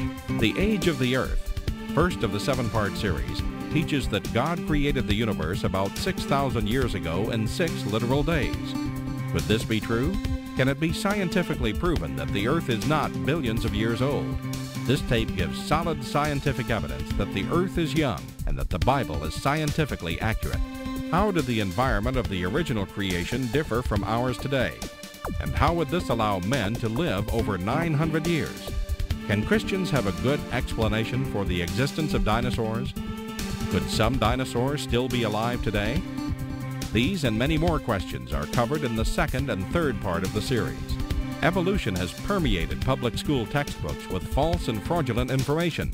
This video exposes nearly 30 lies commonly found in textbooks.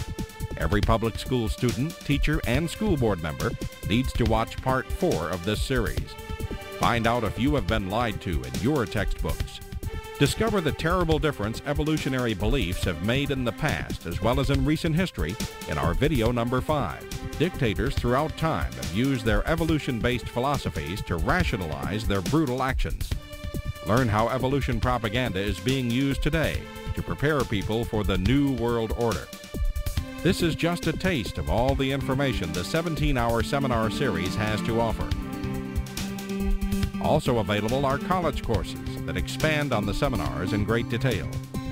For those who can handle a more confrontational atmosphere, our debate series is just for you. I said, now, Mr. Patterson, if you think the tailbone is vestigial, I, Kent Hovind, will pay to have yours removed. Dr. Hovind has debated a wide range of atheists and evolutionists all over the country, and you're sure to find these 12 debates very exciting. These would be perfect to present to that scientifically minded person who likes to argue their point. Our topical series includes exciting topics like why evolution is stupid, public school presentation, children's video about dinosaurs, the Bible and health, Leviathan, the fire-breathing dragon, and many more. Creation Science also offers a variety of visuals like the longevity chart, which presents the entire lineage of Adam to Joseph as given in Genesis. It's exciting to see exactly how many generations were alive at the same time. Hundreds of books on a variety of subjects, videos on incredible creatures that defy evolution, t-shirts, fossils, and more. Make Creation Science Evangelism the one-stop shopping center for your creation material needs. Our 2 websites, www.drdino.com and www.dinosauradventureland.com, provide our second tool for evangelism. DrDino.com is packed with lots of information, from charts and graphs to articles and frequently asked questions. This is also where you will find more information on all of the products CSE has to offer. Dinosauradventureland.com is great for the kids. They can play lots of fun games and see unusual rides and activities located at Dinosaur Adventureland in Pensacola, Florida. Thousands visit our sites regularly to gain insight into God's creation. The third tool available to you is the live seminars conducted by Dr. Hovind and his son Eric. Since 1989, Dr. Hovind has held seminars and debates in hundreds of churches, schools, and universities in 49 states and 30 foreign countries. His fast-paced, illustrated seminars cover diverse topics such as evidence for a young Earth, how long Adam lived, dinosaurs living with man, where races came from, radiometric dating, and much more. Our fourth tool is the new, exciting Dinosaur Adventureland. Many thousands have come from all across America to visit our museum, creation bookstore, science center, and theme park, where God gets the glory for science. Our unusual swings, rides, and activities each have a science lesson as well as a spiritual lesson, and captivate everyone from age 4 to 94.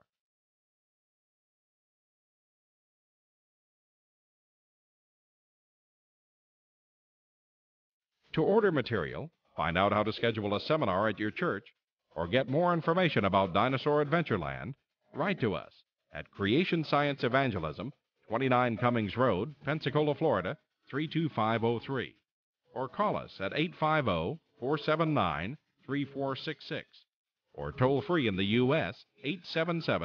877-479-3466.